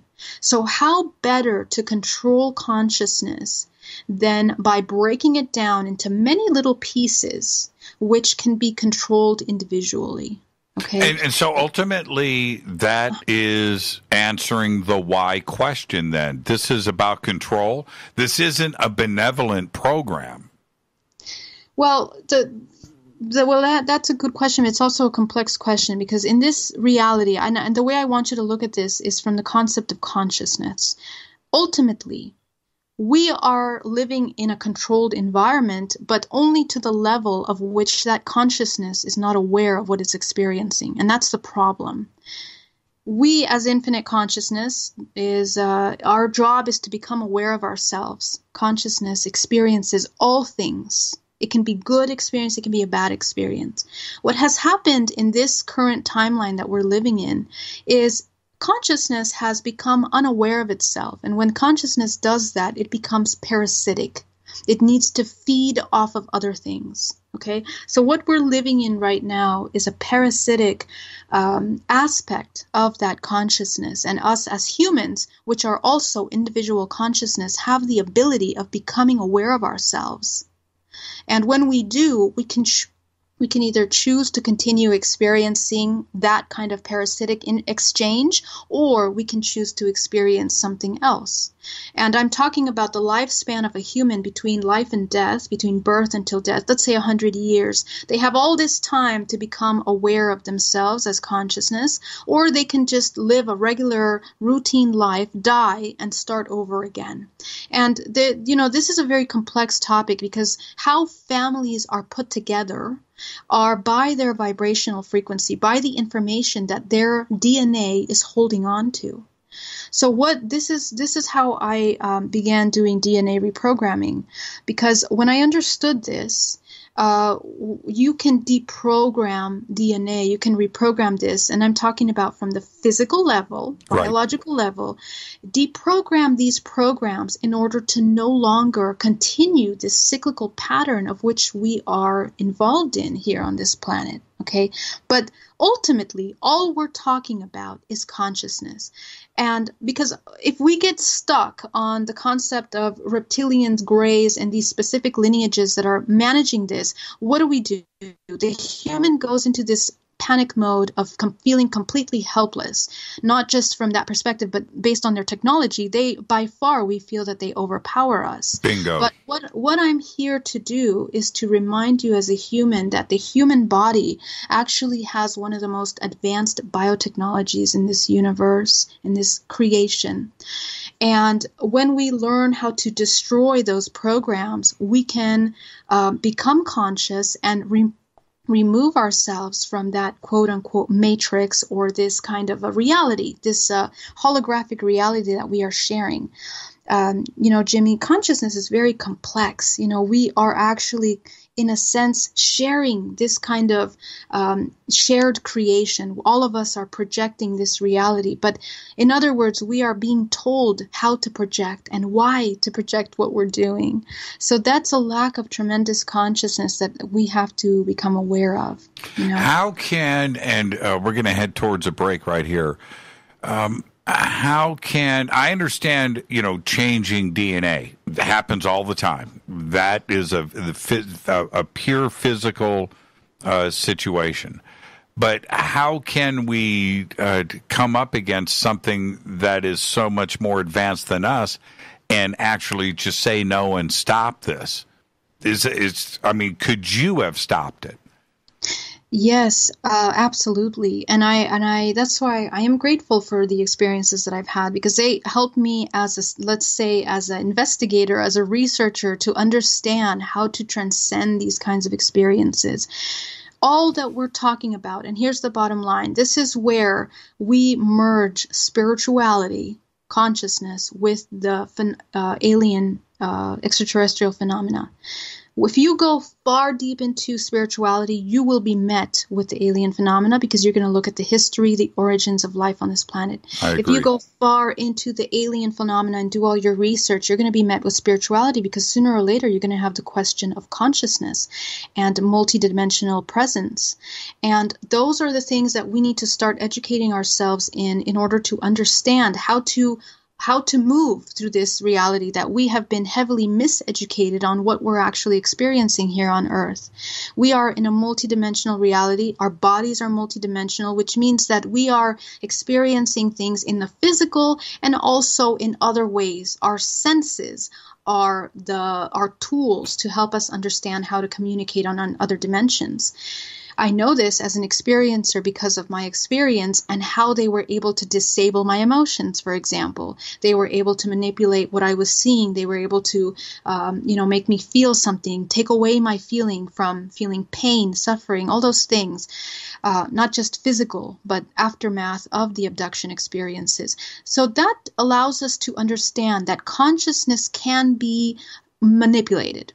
Now, it's manipulated because we are not conscious of what's happening. If a human becomes aware of the function of his body and what he's capable of, he can change and transform any experience that he's going through. Anything, absolutely anything. And this is the thing that is important to let people know, that if you feel powerless at any moment in your life, that powerless feeling creates fragmentation of the soul, of yourself as a whole. And that basically it makes you further and further into this matrix. You get entangled more and more into the illusion of what we're living in. I got to let me jump in right there. I got to take a break, but I was going to say, it's kind of like watching CNN and Fox News. That's exactly what's going on. Our guest tonight, Geraldine Orozco. We're heading straight into overtime, so don't panic, everyone. The conversation is going to continue right after this short break. Stay with us. This is Fade to Black on the Game Changer Network and KGRA, The Planet. Stay with us.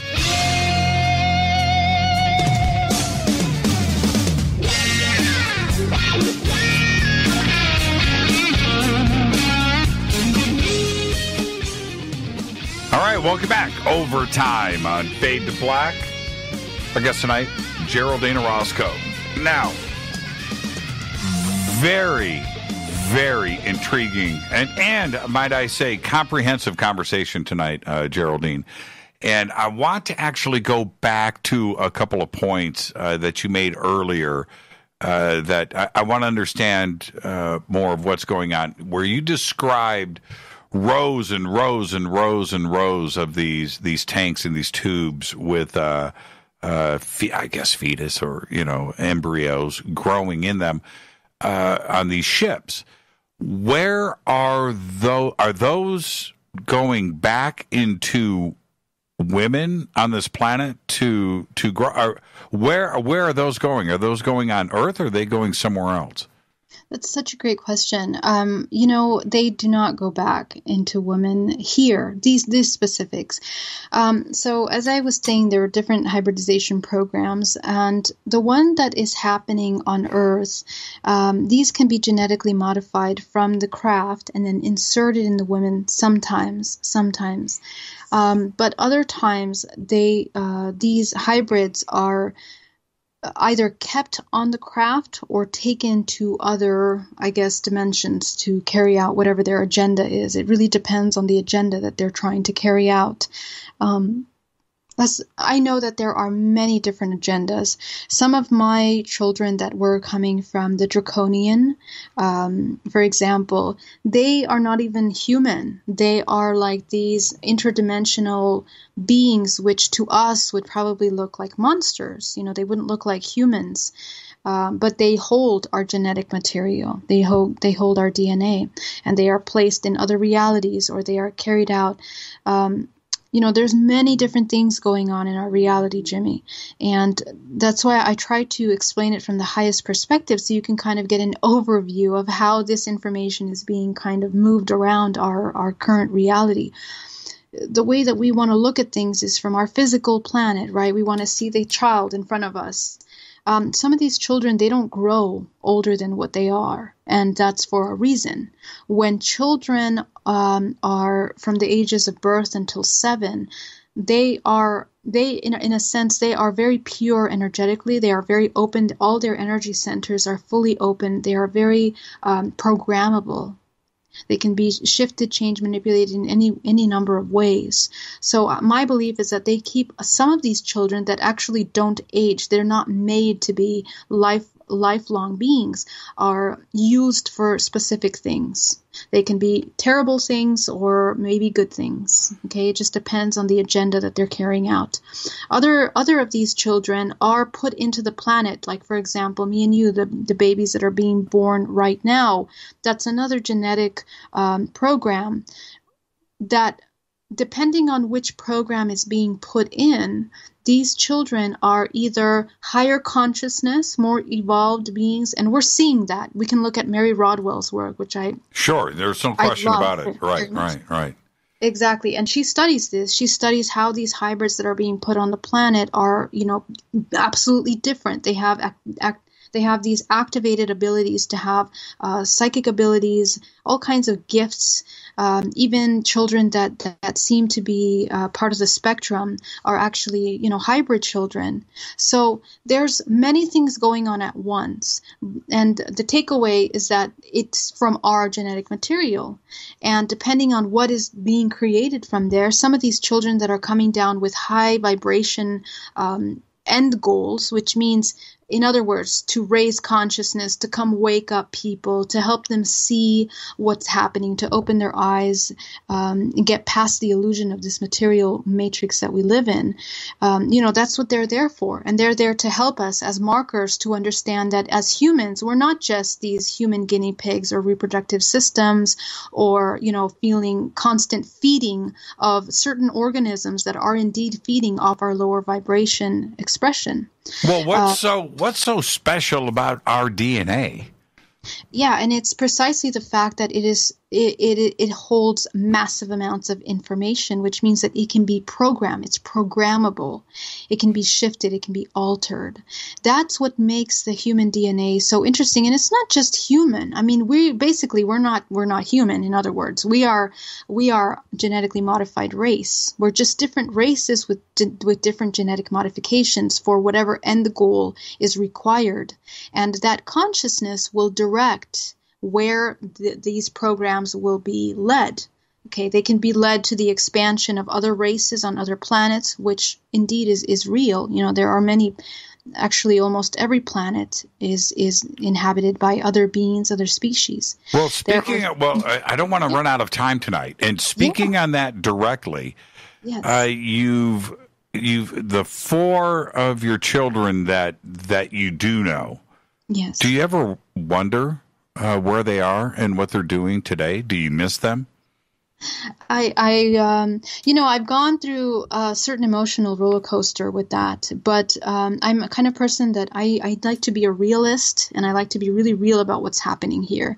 And the more I understand that this is an exchange of consciousness that we're experiencing, I don't tend to have any illusions of connections necessarily to them that are emotional. Because it doesn't make sense, Jimmy. We are my genetic material has been utilized to create many different organisms, not just those children. And the purpose is not that connection or with them. It is an awakening, a realization, an education of what we are as humans. And that's what's important. I mean, ultimately, we are all one. We are not disconnected. We are one consciousness. So whether my consciousness here is Geraldine in the human body, or that ET hybrid, which holds my genetic material, there's a reason for that consciousness to be there. And it is basically a fragment of myself. So I'm not separate from that. We're not separate from any of us, each other. We are all fragments of each other experiencing this consciousness. And that's the way I choose to look at it, because I believe that it's necessary for us to look at it that way so that we can understand as consciousness how to move through this evolution, through this human experience, which is it's multidimensional. It's in dream time. We are active. We are also experiencing things in death. We are experiencing things, and our level of conscious awareness will define those experiences. So it's really important that we become aware of that now. Well, you mentioned the Nephilim earlier, and I wanted to get back to your 4 other children that you haven't met, and hopefully we'll have time to get back to that. But you mentioned the Nephilim, and this altering of DNA is very similar to the way that Sitchin introduced us to the Anunnaki and what went down 150,000, 200,000 years ago, where the human race suddenly just appeared, Homo sapien sapien. We just appeared on this planet. Is this the same program that you are referring to now, the same altering of the DNA? Yeah, well, I haven't read Sitchin's work, and to be honest, Jimmy, I'll be honest, I haven't read anyone's work, and the reason why is because I'm trying to preserve my information, okay, for its purity and the way I received it. Why? Because it's a different record, a different perspective of looking at these things. When I was shown the Nephilim, and again, I didn't know who they were before I heard that name, I was shown these beings that have like these beaks, these dark, tall beings. And when I went to my computer to put together a presentation, I was asked to put together a presentation on this information. I started to do research on it. And what did I look up? I looked up these Anunnaki beings, and I looked at how they are basically all around the world. They're found all around the world. And I came across Sitchin's work. And what was in parallel in the information that I received was the different locations of the earth of which these beings were, creating life and modifying genes. But something that I didn't see in his work, and I did see in my regression from the limited amount that I saw during that research, was an understanding of how the royal bloodlines or original bloodlines were modified through history. So beginning in Mesopotamia and then going through Africa, going through, the Southern Europe to Northern Europe to the U.S., and then evolving from there. So when we look at history, all around the world, we have the same movement of this genetic lineage. So there's definitely something to that. There's something to that we need to pay attention. We have petroglyphs of the Anunnaki around the world, from the Sumer to the Assyrians to the Egyptians to the Ines people to the Mayans, the Gilgamesh. We have it in Persia, Greece, Bolivia, which is where I'm from. The South Sea Islands, American Indians, and a lot of ancient lore, ancient tablets. I mentioned the Emerald tablets, the Sumerian cuneiform. They all have the same similar story. And in a time where we are taught that there was not technology for communication, how is it that this information spread around the world like that? What I understood is that the genetic modification happens from the race that comes extraterrestrial. And I go through this in my presentation, from this race that enters into the planet, but the modification is done on a much larger scale. It is actually done through the sun, and the sun is actually functioning like an antenna which provides information to all other planets within a certain galaxy. So if they want to genetically modify something, they're going to do it many different ways. One of those ways is by changing the frequency that the sun is emitting to all living beings within a galaxy. Okay, and this is how is also related to programmable consciousness, and what we can relate. The name for that is goo. That's what's been made known. the concept of goo, which is programmable consciousness, it's technology, it's some kind of biotechnology that's programmable, is basically the thread or the substance of which our reality is made from, in other words. And there's a whole structure to this. Okay. Where does free will fit into all of this then? That's the part where I'm getting a little bit foggy here. But I'm not so sure that free will is also part of our reality. Now, I'm just talking about on a scientific, mathematical, physics, math situation here, where everything is inevitable. It's going to play out. Nature's going to do its thing. You just think you have free will, but in the way that you're describing it here, it sounds like free will is not part. Help me out. Yeah. So, and you're right. I mean, the way that we look at it from this perspective, we feel completely helpless, and that we are basically at the mercy of all of these things, not just our reality, but the physics of this creation are limiting our ability to even move. But free will, and this is why I talked about consciousness and why I talked about the perspective of looking at these things, not to get tied up in the concept of reptilian races or, these different kinds of races that we feel are negatively imposing on the humans here, taking genetic material without our permission. We need to understand there's another level to this, and that level is consciousness. As infinite consciousness, we are fractals of that consciousness experiencing this human life. And in this human dimension, we are experiencing our life, but in a sense, we have agreements to how we're going to experience this. How do we make those agreements? We make those agreements based on the aggregate experience of our entire history of being human or participating in this consciousness. So from the origin of your existence, we talked about those lineages of your father and mother, all those historical lineages that we are sharing with what I call a network. That's your family. Your family are all the people that you share information with. We are cycling in those families through certain experiences, through certain pain, and it's basically what that consciousness has chosen to experience through the embodiment of that ancestral lineage. So it's going to pop up in your great-great-grandfather, and the same dilemma, the same blockage, the same concept, belief system is going to be popping up in your own mother or your own self. And what that allows us to understand is that we're cycling through these kinds of patterns of behavior, that what is lacking is the conscious awareness, the conscious evolution from those thought programs. We transform that, and we now change the vibration of our entire organism as a human.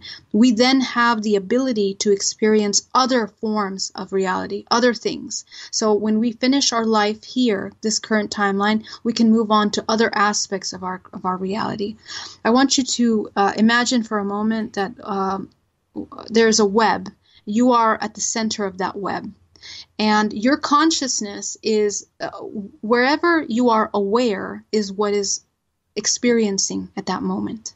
Okay, so you're at the center. You're aware of this present moment, listening to this radio show. That's where your conscious awareness is. Mm-hmm. However, to this web, there are other aspects of yourself that are conscious, that can be conscious depending on your access to them.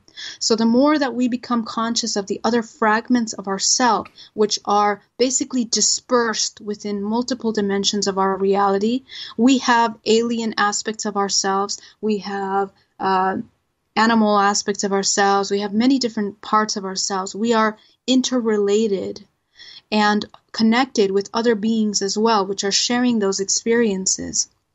So the reason why I'm taking it to this level is because I want you to understand that as a human race, we are connected with those extraterrestrials that are also experiencing. We are heavily connected with them.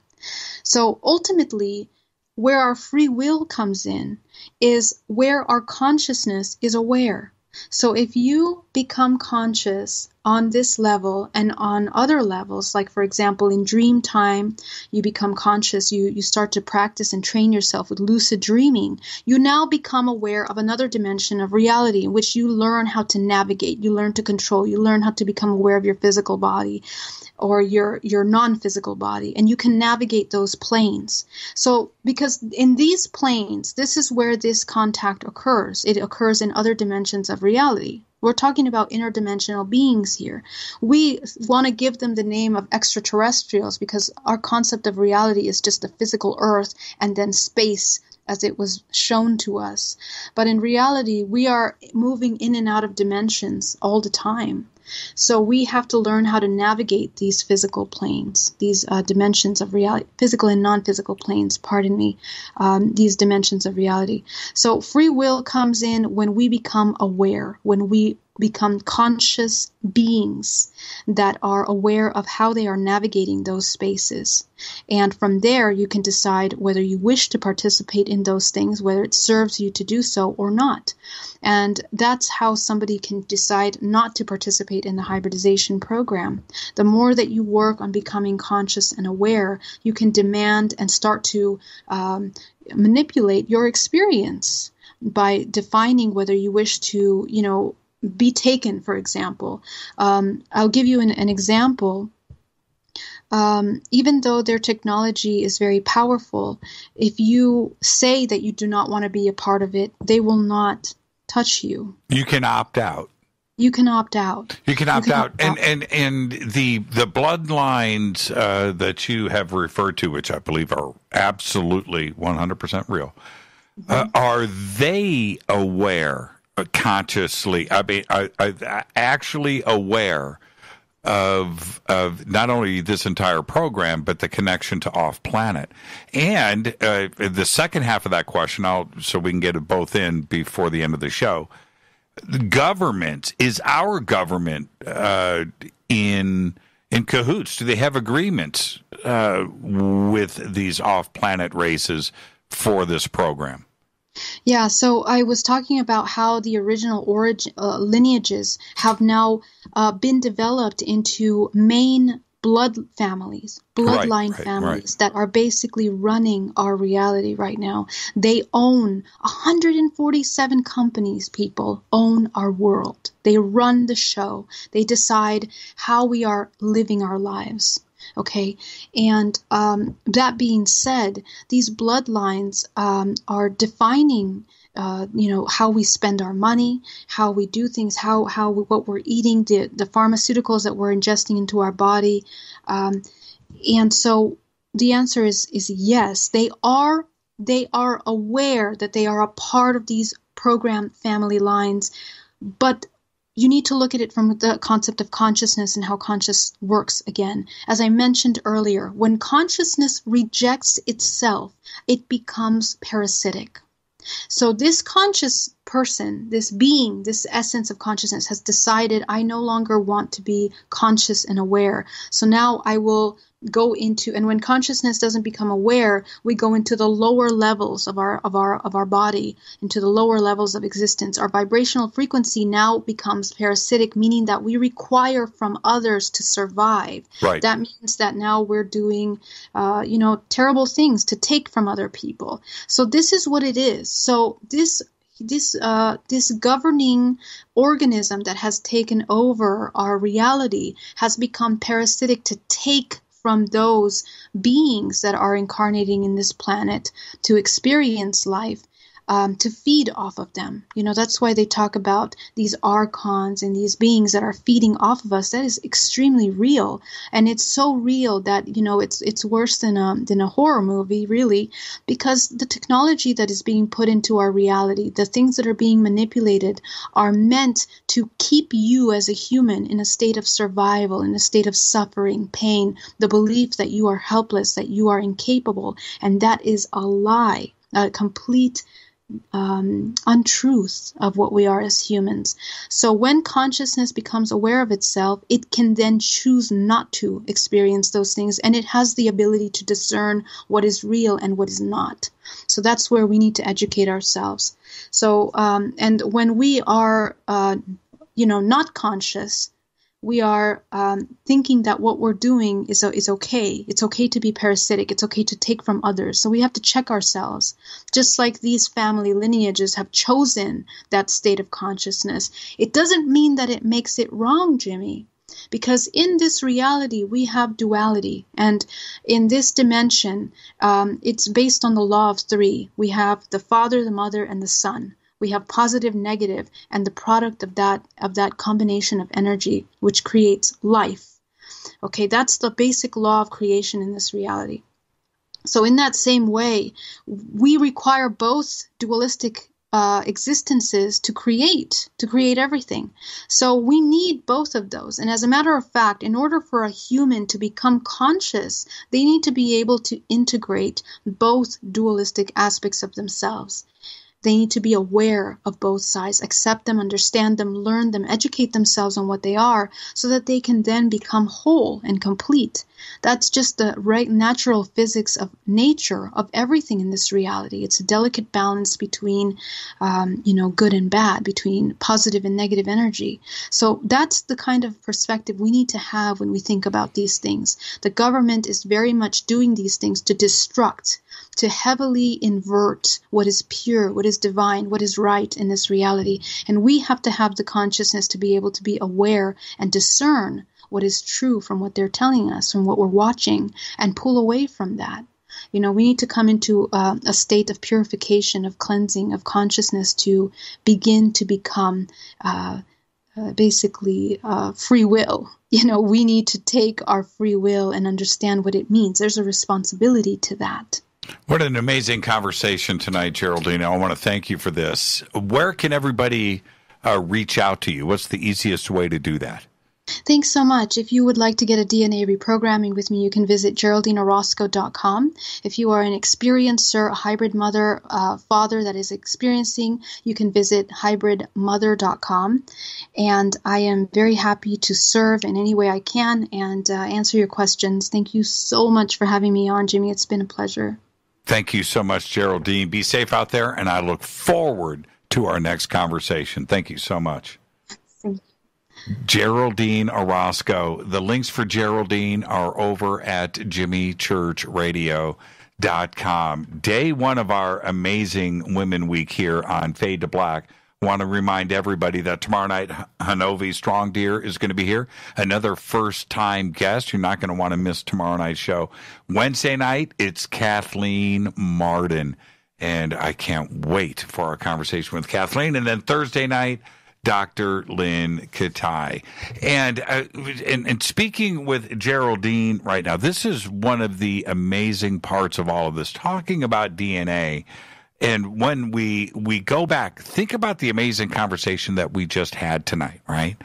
How does a particle combine with another particle that doesn't have a brain, right? Blood.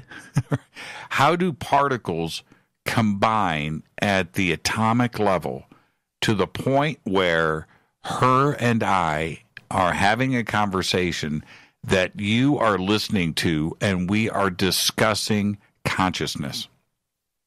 How is that possible? Science doesn't understand how this happens, because a cell phone is made out of those same particles. This pen is made out of those same particles. What's the difference that makes us who we are? Fascinating conversation tonight. Thank you so much, Geraldine. I am your host, Jimmy Church, on the Game Changer Network and KGRA, The Planet. Fade to Black's executive producers, Rita Camarion. Show is produced by Hilton J. Palm, Renee, Dennis, and Bob. Announcers are Steve Harder, Gene Vitoa, Mark D. Kovar. Webmaster is Drew the Geek. Thank you so much, Drew. Amazing work. Music is Doug Aldrich. Intro, Spaceboy. SpaceboyMusic.com. Fade to Black is produced by KJCR for the Game Changer Network, and syndication is KGRA, The Planet. This broadcast owned and copyrighted 2019 by Fade to Black and the Game Changer Network. It cannot be rebroadcast, downloaded, copied, or used anywhere in the known universe without written permission from Fade to Black or the Game Changer Network. I'm your host, Jimmy Church. Until tomorrow night with Hanovi Strong Beer, I want everybody to be safe. Go Beckley Tapping.